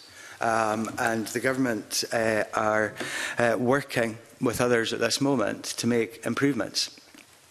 So let me give you examples. There are a lot of things that we can do in the here and now to improve, and we are taking action to do so. We've committed to increasing spend on social care during this Parliament, 25% by the end of the parliamentary term, and that helps lay the groundwork for National Care Service. In April, as you know, we set the minimum hourly rate for providing direct adult social care to £10.50 an hour, the second pay rise that there was in a year. The Government has also transferred £200 million to local government to support investment in social care, including to deliver that uplift. And we are also working with COSLA at this moment to progress fair work in the sector. The Fair Work and Social Care Group has developed a set of recommendations for minimum standards for terms and conditions reflecting those fair work principles. And that will look at things like improving the rates of maternity and paternity pay and sick pay. And of course, we're doing a lot with partners to try and assist in recruitment and retention. So there are a lot of things going on. I agree with those folks who say that we cannot afford to wait for National Care Service to make movement in some of these areas, and we won't. And we will continue as we move forward to make the right investments to build our social care system here in Scotland, and to ensure that we do our level best for the social care profession. Just on the second point, I suppose, Minister Dooley just was talking around about, I suppose, process transition to the National Care Service. What can we do to try and assist organisations going through the process as we move towards the National Care Service? Well, as we move forward with incremental change, we have to continue to listen to organisations. Now, I'm very pleased that you've had this morning already a number of organisations here today, so that you can hear firsthand some of the things that they want to see. And, you know, their voices are required in terms of that co-design too. I've talked about the expertise of those with lived experience, but there's also the expertise of those folks who work in the front line, of the third sector, of many groups, including those disabled persons organisations that I mentioned earlier too. And that is what we pledge to do. We pledge to listen as we go along. Now, let's be honest, co-design will have to be done within parameters, but people understand that. And people also understand, you know, that certain things are maybe not achievable. But I have got faith in people to bring their views to the table and help us make the right decisions as we move forward. Thanks, Minister. I just want to expand a little bit on that, because this was kind of moving on to my next question. But you've really obviously focused quite rightly on lived experience, and it's ensuring that people with lived experience are part of that co-design process. Absolutely. I don't know if you can say a wee bit more around about that, because I think that's the incredibly important part. And if we just expand a little bit on that, because I think that's really important. Well, we want as many folk as possible to get involved in lived experience experts panels. We want other stakeholders to get involved in the stakeholder groups. We're at some of the early stages of this, convener, but just last week, for example, I attended an event which was looking at the Charter of Rights and Responsibilities and how we established that. I think that was an extremely positive meeting.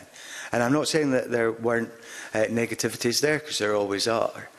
But if we go forward in the spirit that meeting was held, where, you know, there was a level of trust around about what we were doing, and people felt that they could contribute, then we're going to be doing very, very well. And that is what I want to see across the board. So just on that, I mean, I think from my own point of view, I think that would be very, very useful if we could be kept aware of, you know, with the lived experience panels as they develop, because I think that's an incredibly important part. We can easily do that, convener, and keep committee and Parliament up to date around about how we're getting on with all of these. At the moment, in terms of the lived experience expert panel, there have been 400 registrations. I want that to be much higher. And we will do all that we can to boost that. And of course, there is also the stakeholder register that I have already mentioned too. But I want as many people as possible to play a role in helping us with this. And beyond that, beyond the lived experience panels, beyond the stakeholder groups, I will continue to do what I have always done, and that is to go out and about and to listen. Because, you know, that is the essential element in all of this. And sometimes, you know, you'll go out, folk will come up with a simple solution for something which has never happened or happens in one place and not another. And what we need to do, and again, this is in the here and now, is to make sure that we're exporting the best practice that exists right across the country.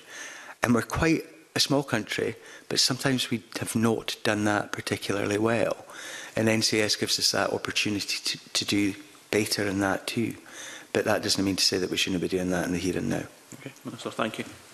Thank you very much, Paul. We'll now move to questions from Faisal Chowdhury, to be followed by Jeremy Balfour. Thank you, Convener. Good morning, Minister.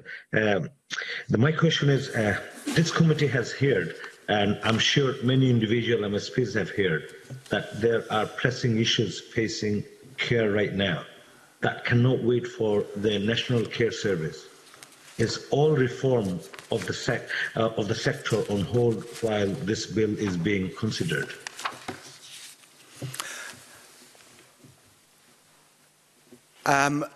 I think, Convener, I've made it quite clear that for many of these issues we can't wait for National Care Service, and that's why the government at this moment in time has invested in the sector 2 pay rises in a year, and, you know, as I highlighted earlier, we recognise that there is much that we could and should be doing now, and we are.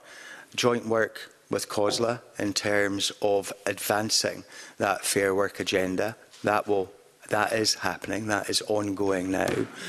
We recognise the pressures that are out there at this moment, and that's why we've invested money to combat what we will face over the course of this winter. So some folk have accused us of our concentration of efforts being on the National Care Service, and you know, this is the 3rd committee I've been at in a fortnight, and it may seem that way to folk from outside, but you know, myself and the Cabinet Secretary, Hamza Yousaf, on a day and daily basis are dealing with the here and now. You heard earlier on from Rachel Caquette. You know, Rachel will tell you that she's been involved in a number of meetings over the past couple of weeks with folks from right across the sector to make sure that we are advancing in terms of trying to reduce delayed discharges and, of course, making sure that we are in the best possible stead as we move into winter.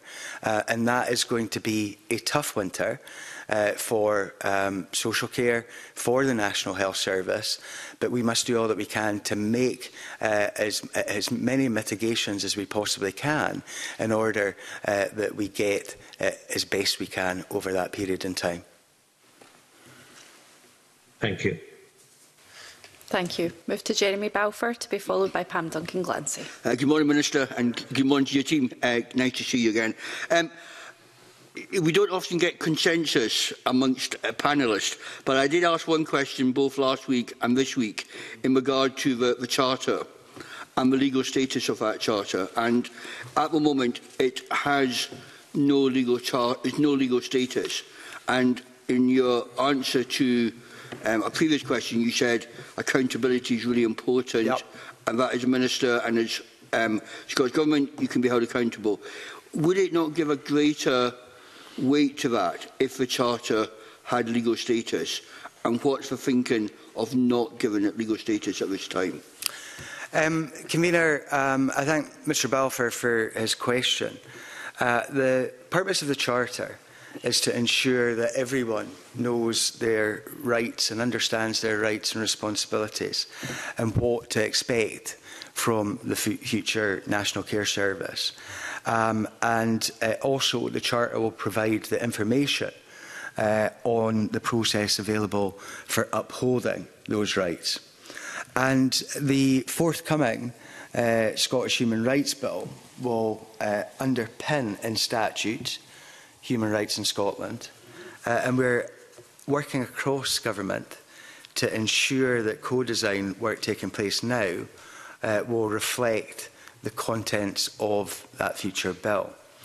The intention is to include information on the NCS complaints and redress system, which will provide the necessary recourse if the rights in the Charter are breached. And that will provide a clear pathway, I think, to empower people to claim their care-specific rights through raising awareness of those rights and how to bring a complaint should those rights not be met. But just to push you a wee bit on that, Minister, if they were legally enshrined, there would then be at least the opportunity, if someone felt there had been a major breach of those, to take judicial review against those. My understanding is without that legal basis, that is not there for an individual to do. But there are other ways that folk can get redress, Mr Balfour.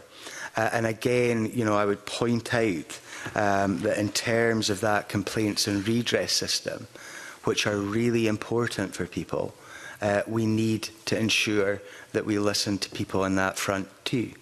And we will listen to folk during the course of the co-design work in order that we get that right.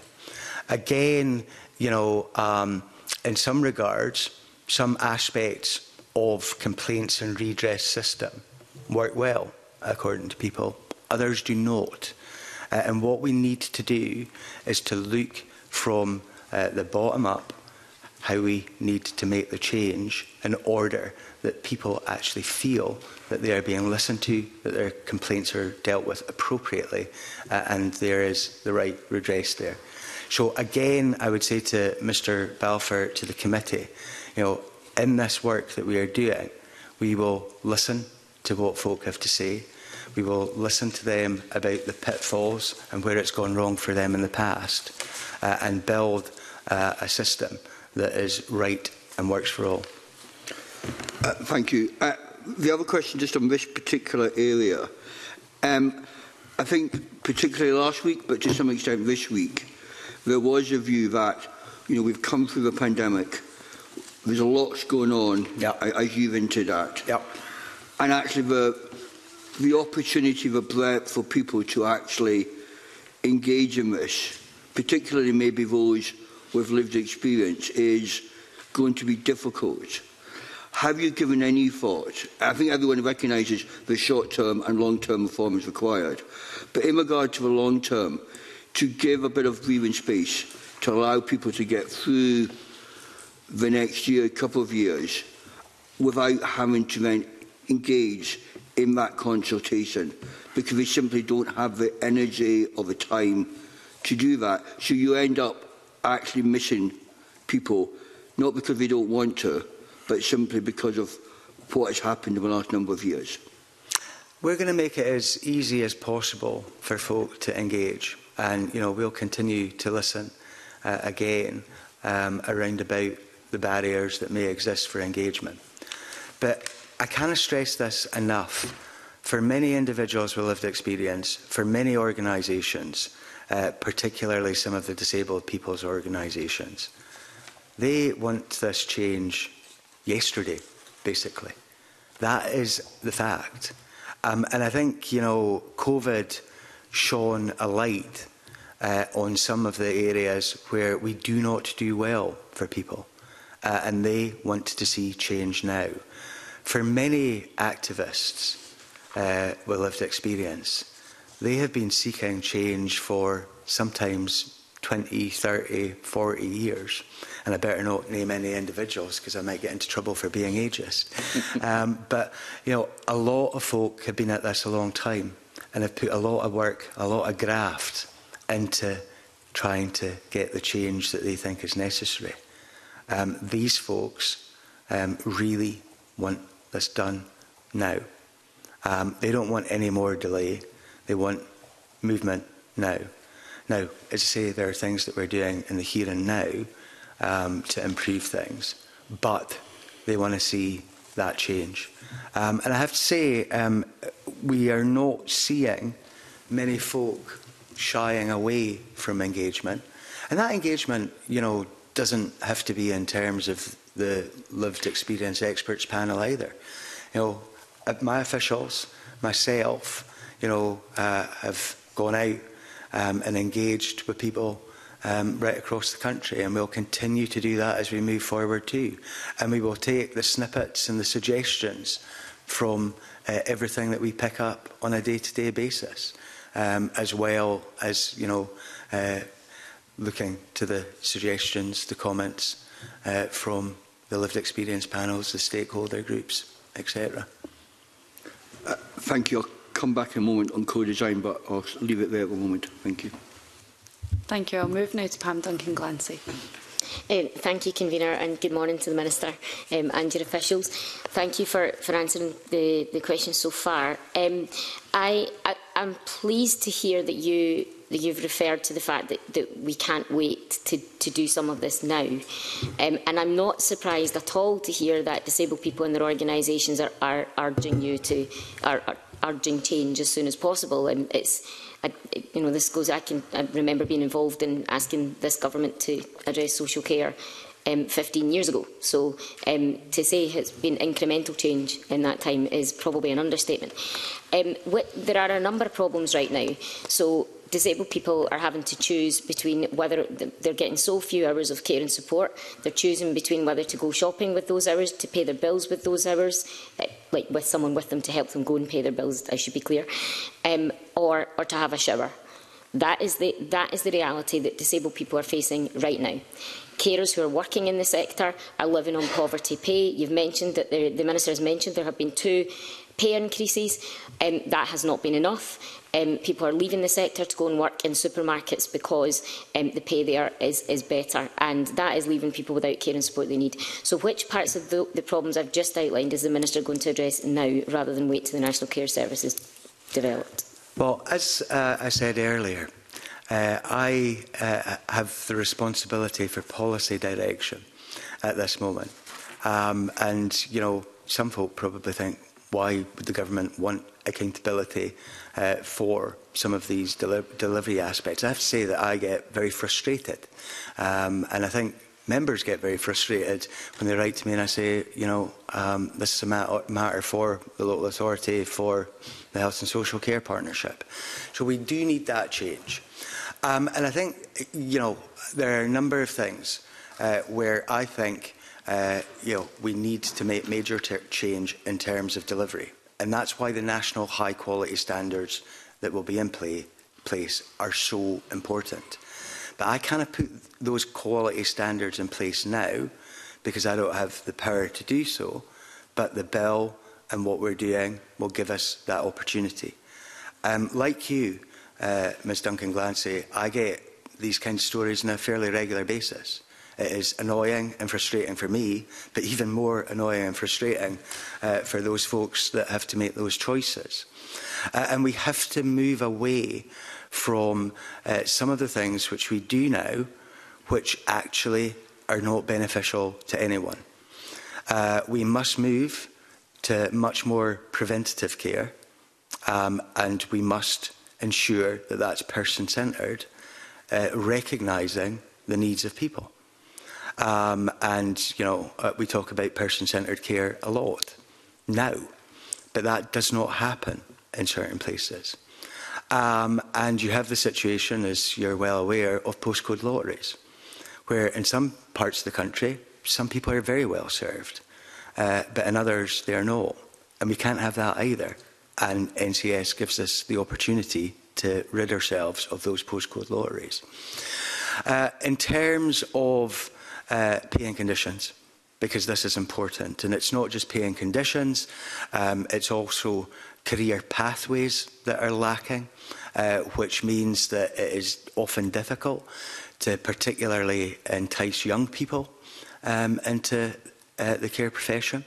We've got to change that, opportunities there. And of course, what NCS gives us is the opportunity for national sectoral bargaining. And the fact that that hasn't existed means that, you know, we have that low pay situation that has existed for a long time. I would say to the committee that in terms of pay, adult social care pay, we're paying more here than any other part of the UK at this moment. And we will continue to look at all of this as we move forward, because fair work has to be at the heart of this too. This is about changing services for people, but also it is about recognising a workforce and valuing a workforce that often feel at the moment that they haven't been valued. And I'll say one final thing, Convener, because I've talked about that move away from crisis to prevention in terms of care, which is extremely important. Crisis actually costs the public purse a huge amount of money, but there's also that human cost of not getting it right for folk. And I think making that shift with those high quality standards can make a real difference in terms of savings to the public purse, stop some of the things that have happened to folks which shouldn't have. And, you know, those savings we then can put in to the system to continue that work. I think, finally, I think I've said finally twice, I beg your pardon, Convener. I hate when folk do that myself. So the other aspect here for me is also about freedom and autonomy for staff, for frontline staff. Because where frontline staff have freedom and autonomy now, we're seeing much better service delivery. And the prime example of that is in my own home city in Aberdeen. And I'm sorry for boring some of the folk that were at the committee on Tuesday, but Granite, the Granite Care Consortium, their care at home staff have the ability to step up and step down care, obviously in consultation with the person that's being cared for and their families. And as you can imagine, there'd be more stepping up than stepping down. But giving them that ability means that folk are not reaching those crisis points. And beyond that, you know, that obviously has an impact in stopping folk, you know, requiring additional services or maybe even being hospitalised. I thank the Minister for that answer.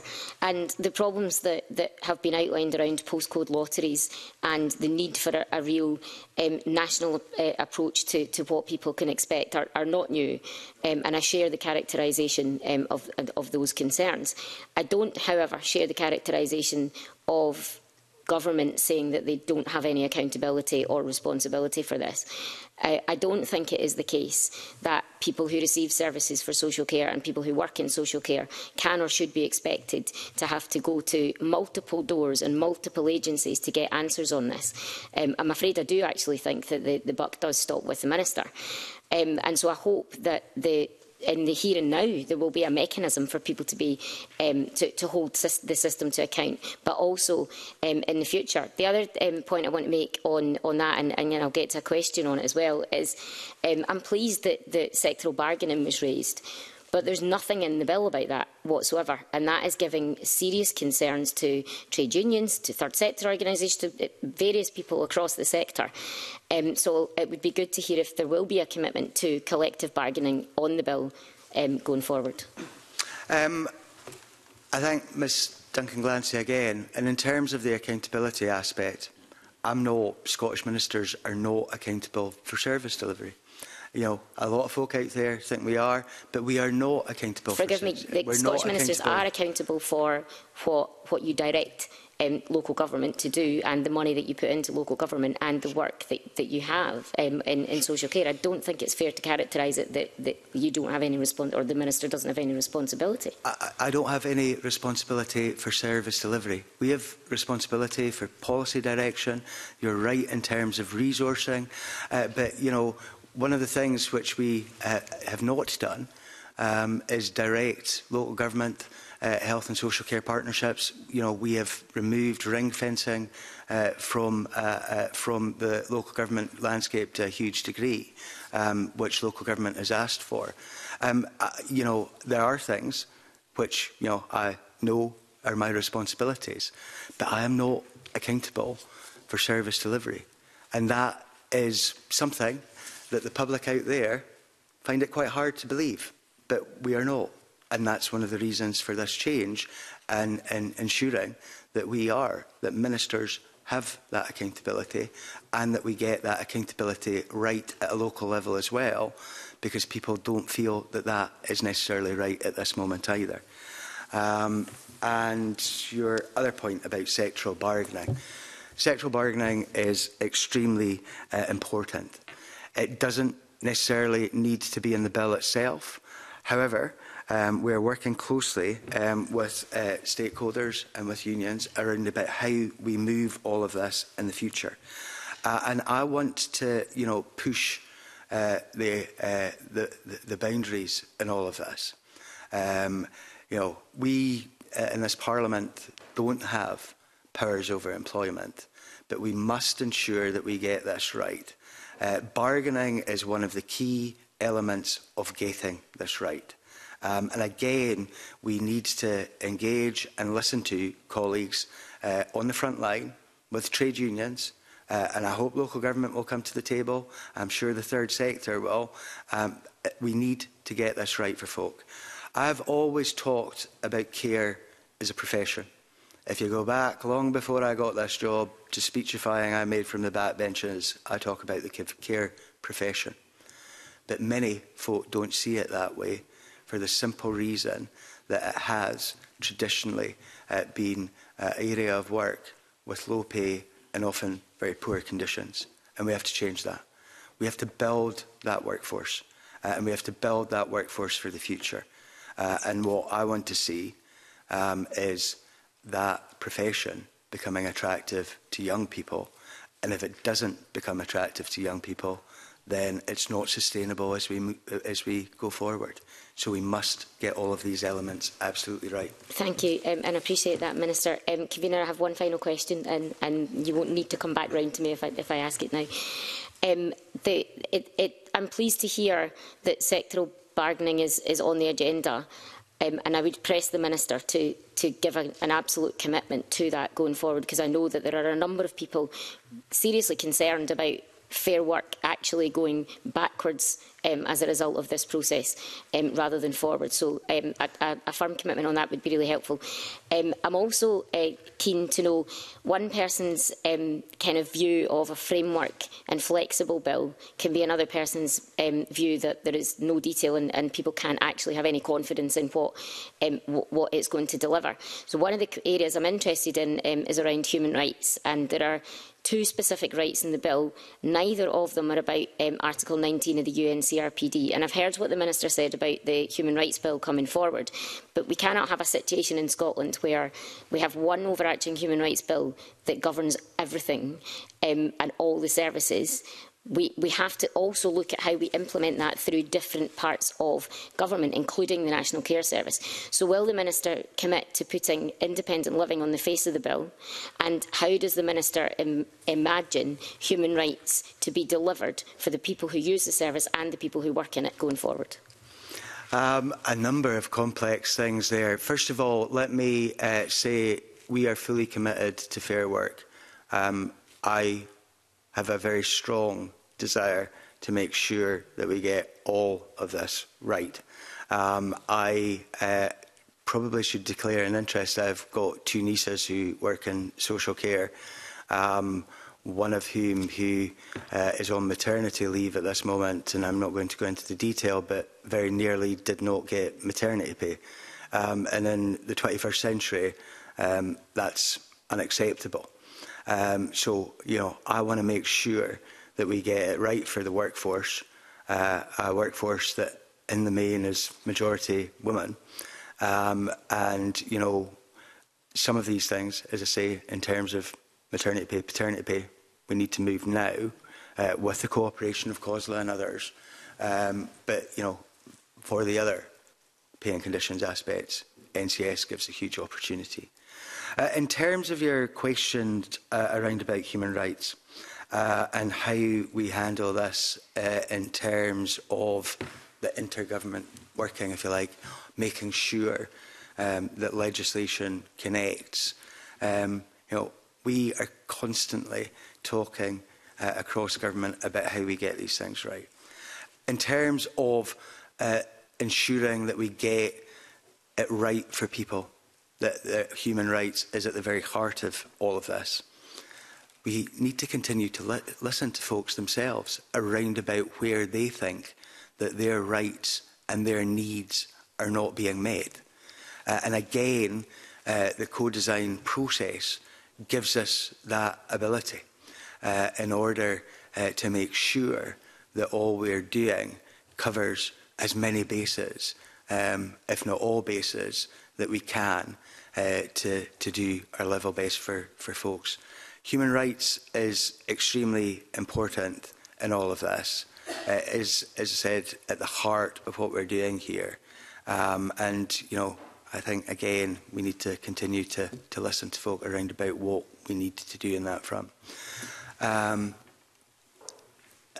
I missed something? I've got a feeling I missed something. I think the bit about independent living on the bill, and actually Dr Jim Elder-Woodward has prepared a paper, as I'm sure you'll be aware, because he's a good promoter of this work.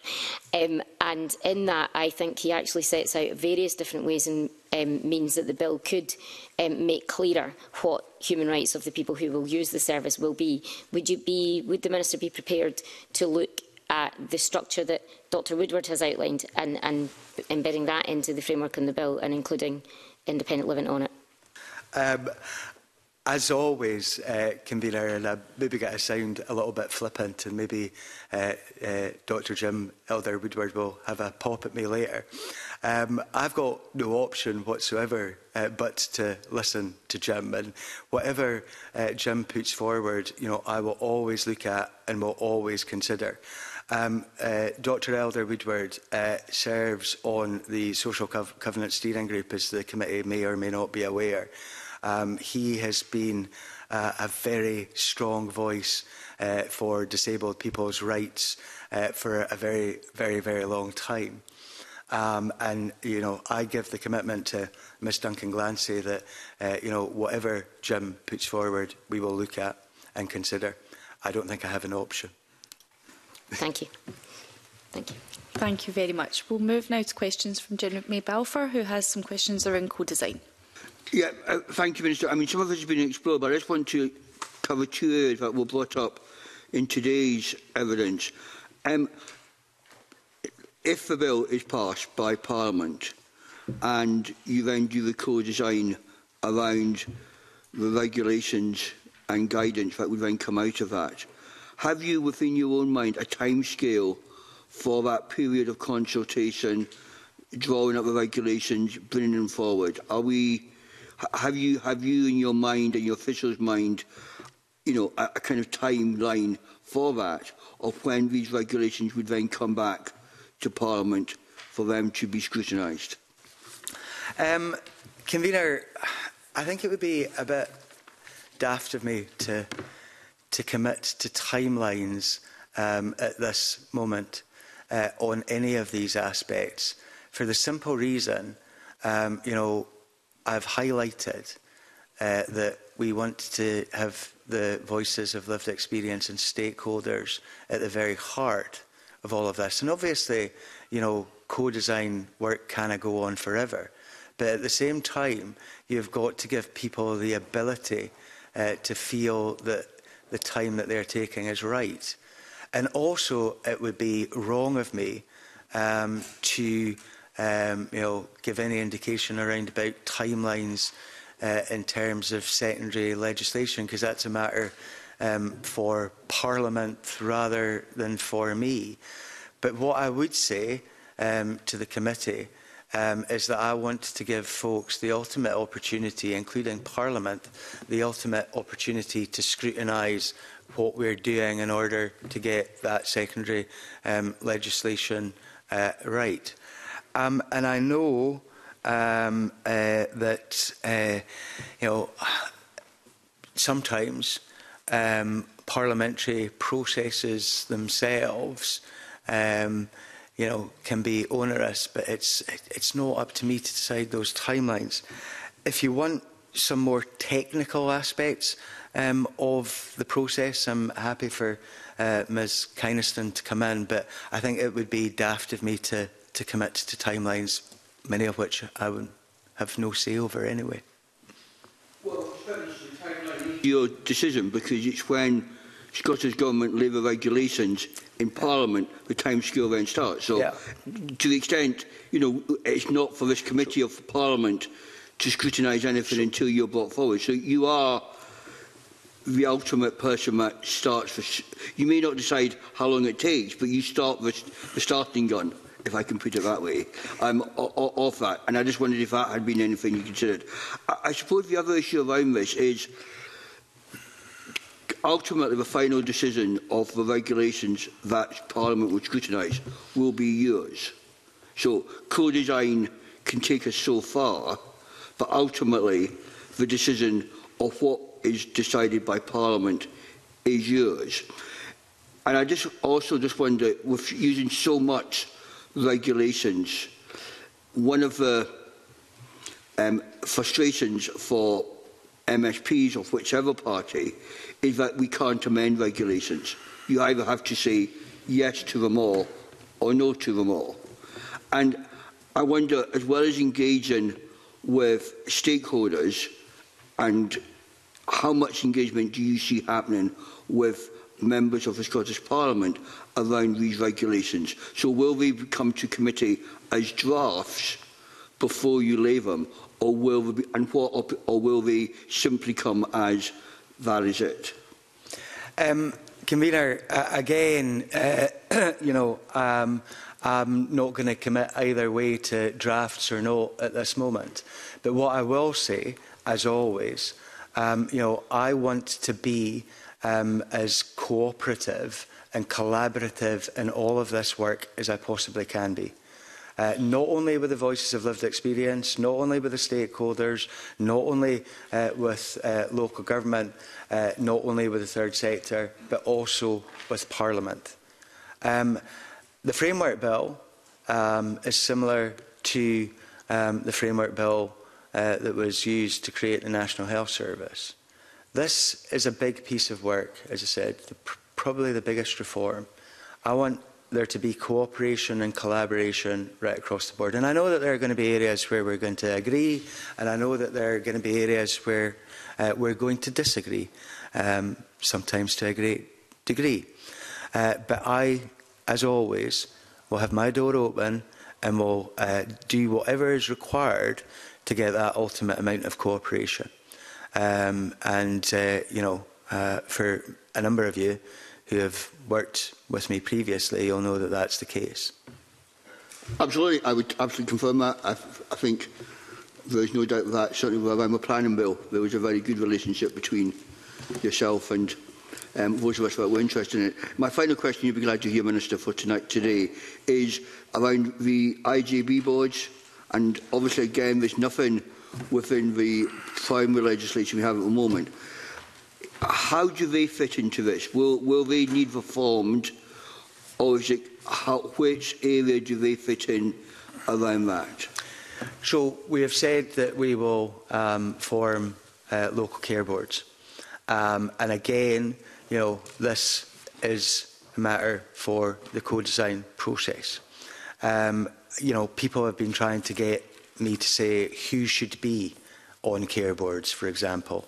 And there's some very obvious folk that should be. But this is a matter really for the co-design process. What I will say, and that is the one thing that I am very adamant about, is that the voices of lived experience should be on care boards and should have voting rights, which in many places they have not had before. And obviously, there are people who are likely or will definitely be there, but elected members from local authorities, you know, trade unions, employees, and you know, the list goes on. But it's not for me to dictate who should be on those care boards. That has to be part of the co-design process as well. Thank you, Commissioner. Thank you. In terms of cooperation, you know, I think Mr Balfour gives a very good example in terms of the work that he did and I did with others, including some past members on the planning bill around about changing places toilets. You know, that has changed the dynamic, not only in terms of planning and building standards terms, but also in how we continue to enhance and improve that. Now, that kind of work is Parliament at its best, I think, and I hope that we can achieve exactly the same thing with all or most aspects of this NCS bill. Thank you. Thank you, Gina. Absolutely, Minister. I think all of us round the table want to achieve that. I'll now bring a question in from Paul McLennan. Yeah, thank you, Convener. It's really just around about, again, on the human rights issue. Last week, Minister, we heard around about some people saying people's rights were removed during the COVID pandemic. I'm just wondering how you think the bill will prevent that happening again, and is the bill necessary to prevent that happening again? That's probably, I think it was around about probably the end care homes issues that was kind of brought up in that context. So we're absolutely committed to using the learning from the pandemic so that people are supported to see and spend time with the folks who are important to them. I know that Mr McLennan has had a lot of dealings with members of the care home relatives group, as have I over the piece. And you know, some of the stories that we've all heard are very, very harrowing indeed, and that's why Anne's Law is included in the bill itself to support the rights of people living in adult care homes to remain connected even in outbreak situations. And over the piece, you know, we have done a lot of work. And the committee will know that I've already changed regulations around about this. Talking to the Care Inspectorate yesterday, and I speak to them every month or so, there have been no complaints since their last report around about folks not being able to see relatives. And long may that continue, and that shows that that change of regulation has helped dramatically. But you know, this is one of the areas which we need to get right in terms of that primary legislation, and it will give ministers the right to issue visiting directions to care home providers to comply with the directions that have been given. I'm quite sure that this is one of the areas of the bill that the public at large will have a great interest in, particularly some of the folks, all of the folks from the care home relatives group that I know that Mr McLennan and others have been engaging with, as have I. Okay. Thanks, Minister. I was going to move on to the next theme, if that's okay, Convener, because I think that's the next question as well. And it's really just talking about, because obviously we're talking in the context just now about care users, carers and the workforce, but it's really just talking about the broader societal impact that this bill will have in terms of that. So I don't know if you want to expand on that, because I think that's not something we've kind of gone on. It's almost wrapped around about the bill, but I just wondered if you want to expand a little about where you see the broader society impact of the bill coming forward. No, this could have a huge impact, I think, in terms of the way people think around about care. And, you know, I think we have the ability, as I said in earlier answers, to create a profession where we can attract people. I probably at that point should expand in terms of the career progression aspect, because sometimes we don't make it easy for people to change, to swap, to be flexible in their careers. So sometimes it's not so easy to move from care to social work or to the health service. And I think, especially talking to young folk who are working in care at this moment, that's a frustration for them. And I think, you know, getting that right, building those opportunities, attracting younger folk to the care profession could have a real change in thinking and culture around about care. So, you know, I think that's one impact. Beyond that, you know, the other great opportunity here, and we are very much trying to change the way of thinking. You know, a lot of people out there feel that they are seen as a burden because they require care. We shouldn't be seeing that. And the investment that we are making in care is for the greater good of our society as a whole. So to give you the example, in terms of language, I myself don't like the term respite very much, and that's why we are talking about short-term breaks, and one of the reasons why that right to short-term breaks is very much part of this bill. So I think we've got a lot of changes that can take place with this. And, you know, that is always the case. Discussions around about big pieces of work like this often get folks thinking a lot differently. Thanks, Minister. Convener, I know I've got questions on the next theme, but if you want to bring in other people, then I can come back in if need be. I will do. Thank you, Paul. I'll now move to questions from Miles Briggs, to be followed by Faisal Chowdhury. Thank you, Convener. Good morning, Minister, and to your officials as well. I wanted to ask a couple of specific questions, and it relates back to some questions we've already heard. And so I wondered specifically, and the Minister said he wants to listen to folks where their rights and needs are not being met, why the right to independent living isn't on the face of the bill. And given the concerns and issues around self-directed support across Scotland, policy we all agree with, why that's not really front and centre of making sure we get that working properly. So, self-directed support, a big bugbear for me, I have to say, and probably a bugbear for many of the folk around the table today. Because, again, that was a piece of legislation which had cross-party support, all done for the best of intentions, all in primary legislation.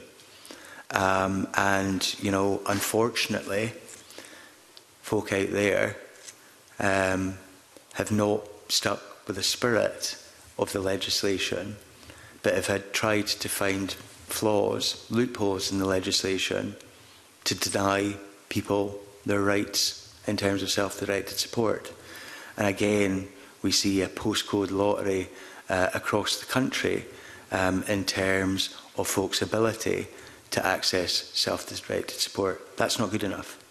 And, you know, I've had folk working over a fairly lengthy period now in terms of changing the guidance, which I think we publish in the next couple of weeks, new guidance in self-directed support. And that will be helpful in some regards in teasing out some of the difficulties that are out there, but it won't do it all. And, you know, this is one of the reasons why I think that a lot of what we're doing in terms of secondary legislation is important, because it means that we can be flexible and adaptable if, you know, we have not got it quite right in terms of the legislation itself, whereby, you know, in order to change a piece of primary legislation, often there's not the legislative vehicle to do it, and often that takes a very long time. So flexibility and adaptability is the key thing there. You know, I'm not ruling out at all putting independent living in the face of the bill. However, what I want to do is to listen to the likes of the Jim Elder-Woodwards of this world and others around about what is required here and what do we actually need to achieve out of all of this. And is that best done in primary legislation, or is that best done in secondary legislation where there is more flexibility and adaptability? But you, Ms Duncan Glancy, can be assured that we will look at what we get from folks like Jim and a lot of others, and we will listen and we will consider and move accordingly. Thank you for that, and that's helpful, because I think for those of us who want to make sure self-directed support is not lost in translation in the bill, part of that is... Can I expand on that? And I'm sorry, you know, where self-directed support works well, it can be absolutely a life changer. for people, for their families, for their carers. And there are some immense stories about where self-directed support has made real differences to folks' lives. And there are parts of the country where flexibility has been brought into play because people have been listened to, and, you know, doing something a little bit differently for someone which will make a huge odds to them is the right thing to do. But, you know, in other parts of the country, there's a closing down in terms of options that are available. We have a situation, of course, where there are different payments and different. And I spent the summer going around the country asking about SDS and various other things, and you know there are stark differences, and we have to end that postcode lottery. And you know I am very much in favour of ensuring that we give folk as much independence and autonomy here as we possibly can. Thank you. I wanted to look at, and we've heard in the first panel with regards to the diverse fabric of the social care sector, different models, interconnectivity between the NHS, councils, housing associations, employability services, etc. But I wanted to focus on homelessness because that's not going to be necessarily transferred and that's not within the bill. But I think there are concerns about the direct impact that will have on the homelessness sector and other bits of legislation which is coming forward on that. So can I just ask what was going to be put in place to ensure effective joint working between homelessness services and the potential National Care Service?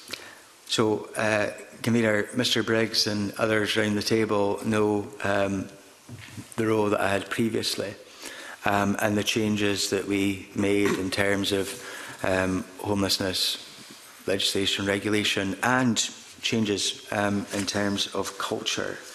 And I certainly want to ensure that all of that hard work that has been done continues to bear fruit.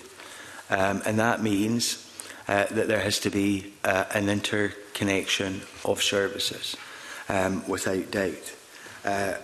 I recognise, we all recognise, I think, how valuable the interfaces between housing and homelessness services with the National Care Service will be. And again, we're working closely with stakeholders through the development of National Care Service to make sure that all of those links are in place. We've already held our first roundtable meeting with the Homelessness Prevention Strategy Group, which I used to chair myself, and will continue to engage regularly and meaningfully with the sector. I've met with people myself, you would expect that to be the case. And again, you know, we, with all services, you know, no matter what is in or out of National Care Service, we have to make sure that those linkages are there.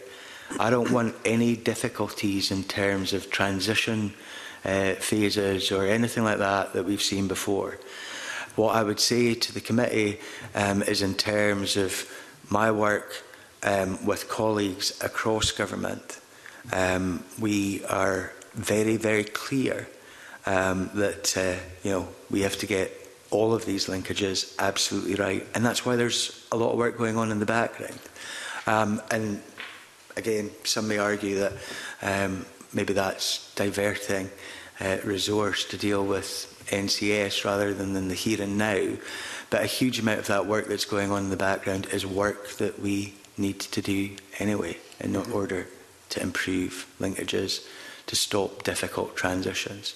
So I would say to the committee, you know, I'm very well aware where, you know, there could be blips.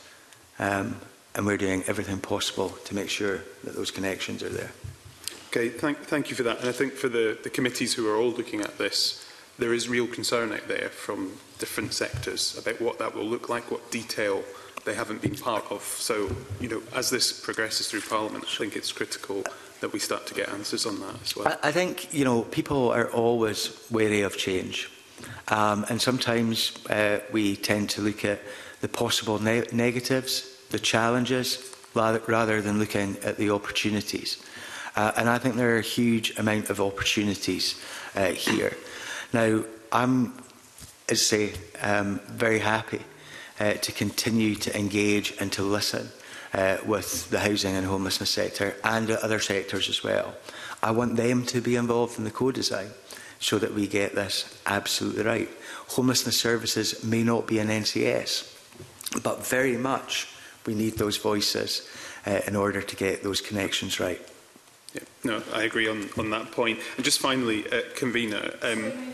Just ask, is your next question around homelessness? No, it was going on to the second one. Okay, it's just we've moved on to theme 9, so we've moved a bit far ahead. As long, you're still on theme? That's okay for homelessness. Okay, thank you. Okay, we'll move on to questions from Faisal Chowdhury to be followed by Paul McLennan. Thank you. Thank you very much, Convener. I think my question was on third sector. How will the third sector be integrated into the long-term delivery of the National Care Service? I know Minister has given a lot of examples, but I'm not clear how that will be integrated into the long-term delivery of the National Care Service. The third sector is a valued part of social care here in Scotland, and it will continue to be as we move forward. The third sector at this moment are delivering quality social care across Scotland, sometimes very specialised social care as well. You know, third sector organisations are absolutely vital in terms of providing advocacy for people and a huge range of other services. So I have no doubt that the third sector itself will continue to be a major player in delivery of social care in Scotland, on those specialist services as well. And we expect with the National Care Service that there will be a mixture of providers. That is the way it should be. What I would say is that in terms of the current scenario that many third sector organisations face in terms of procurement and tendering, that doesn't work well for many organisations at this moment. And I think, again, you've heard from people this morning and before, you've probably heard that, you know, in some areas it is much easier for a third sector organisation to operate than it is in others because of the procurement tendering situations that exist.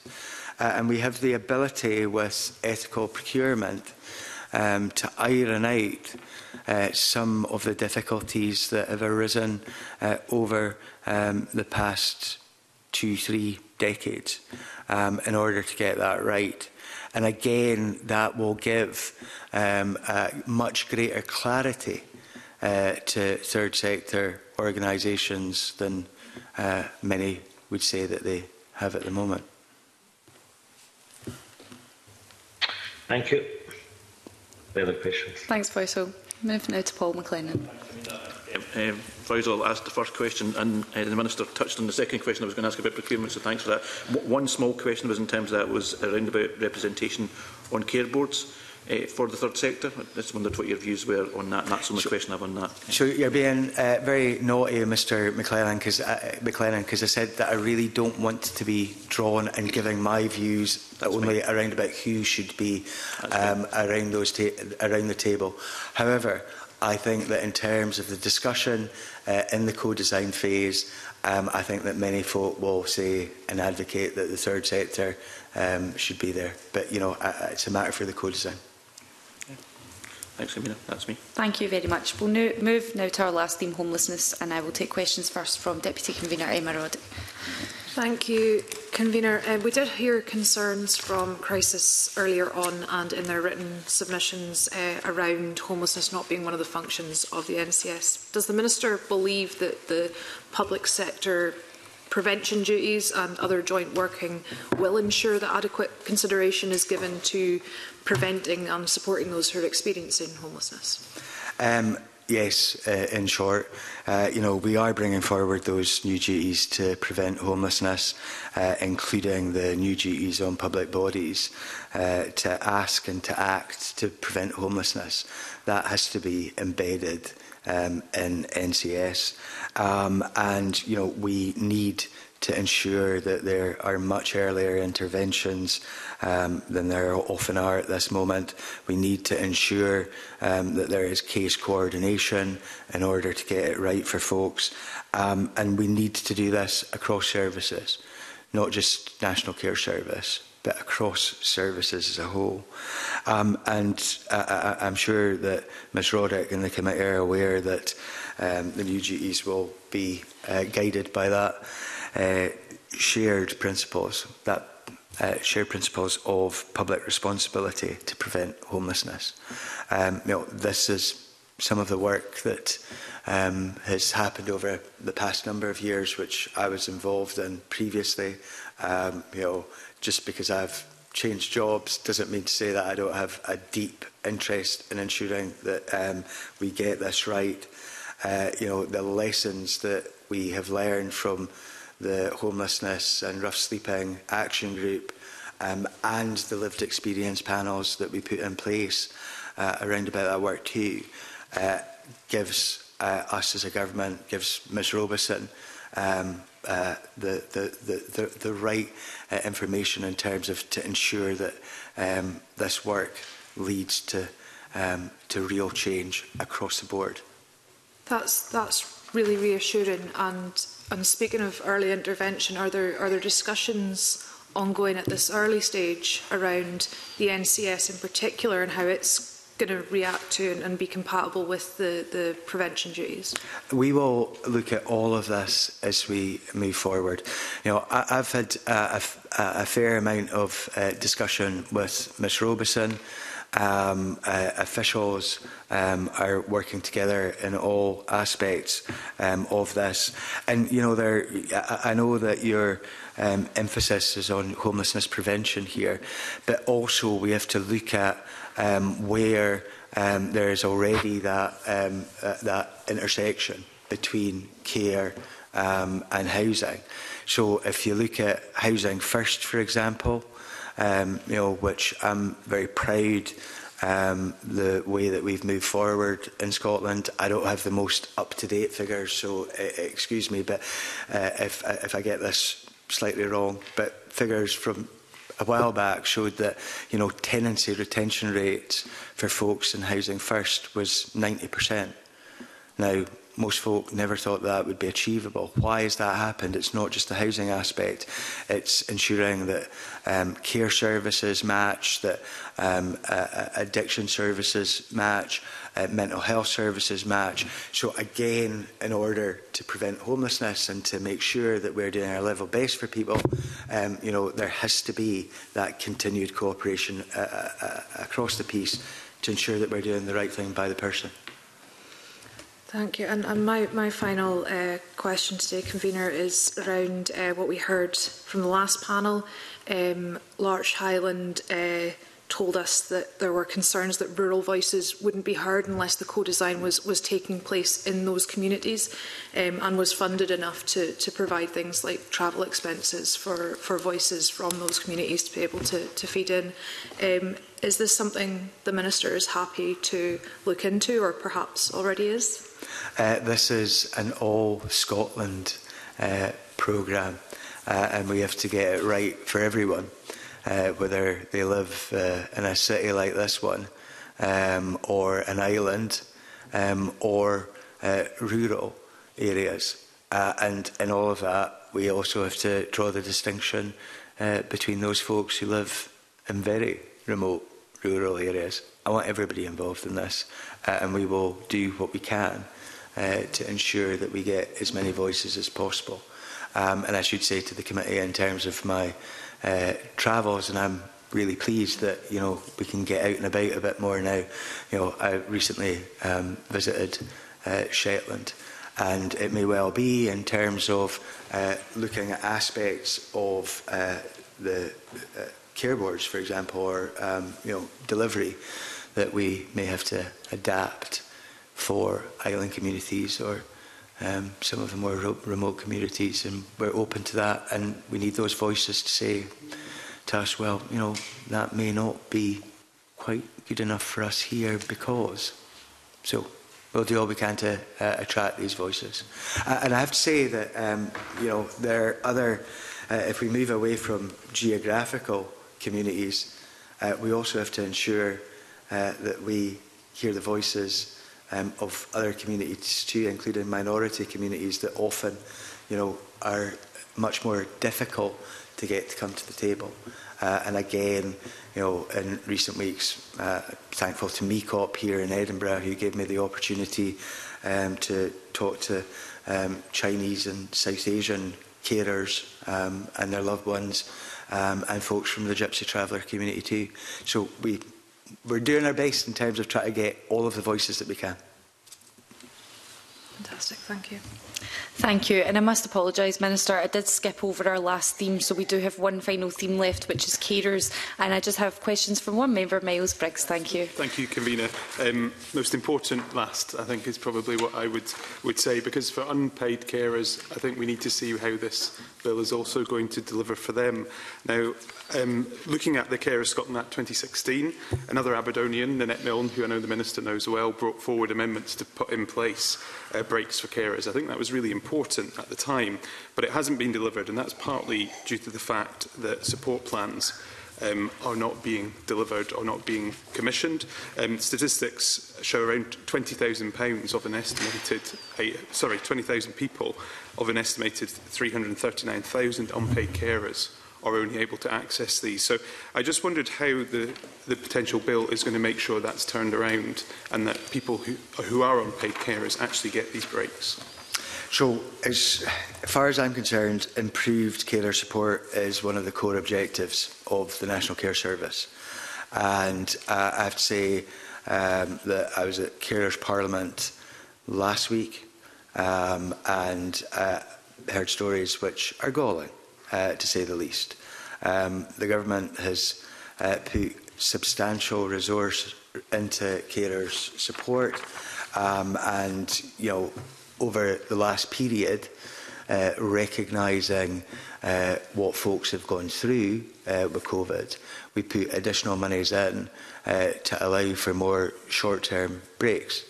But if you talk to folk at Carers Parliament, and you'll hear it in your constituencies as well, that money often does not get to the people that it should. And we have to do much better in that regard, and that is why we have in this bill enshrined that right to short-term breaks.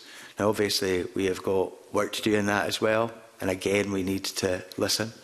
But it is absolutely essential that we get this element of it absolutely right. I think it was a man from Shetland again, and I'll name him because I think I've seen his name in the paper, so hopefully when I get into trouble, a guy called Jim Guyan from Shetland, who was saying, he has asked Shetland Health and Social Care Partnership and others where money for carer support is going there, and says he is unable to get that information. Folks shouldn't have a difficulty in getting that information around about where money is going. And again, there were discussions at the Carers Parliament by some around about whether government should actually ring-fence elements of carer support. It's not popular with local government, as we all know. It's often not popular with some of you folks around the table. But I think there's a level of frustration out there amongst many carers that they are not getting the deal that they should be, and this will enhance those rights. Thank you for that. And I think as the bill progresses, it's something I want to try to make sure any amendments can actually deliver. Just finally, Convener, the Minister started this session and the Cabinet Secretary said when he launched the bill that we're going to end the postcode lottery of care in Scotland. And that's something we all want to see. But I just wondered, given this framework bill has been designed around the NHS, we have a postcode lottery within our NHS, but ministers are responsible for policy direction and responsible for delivery as well.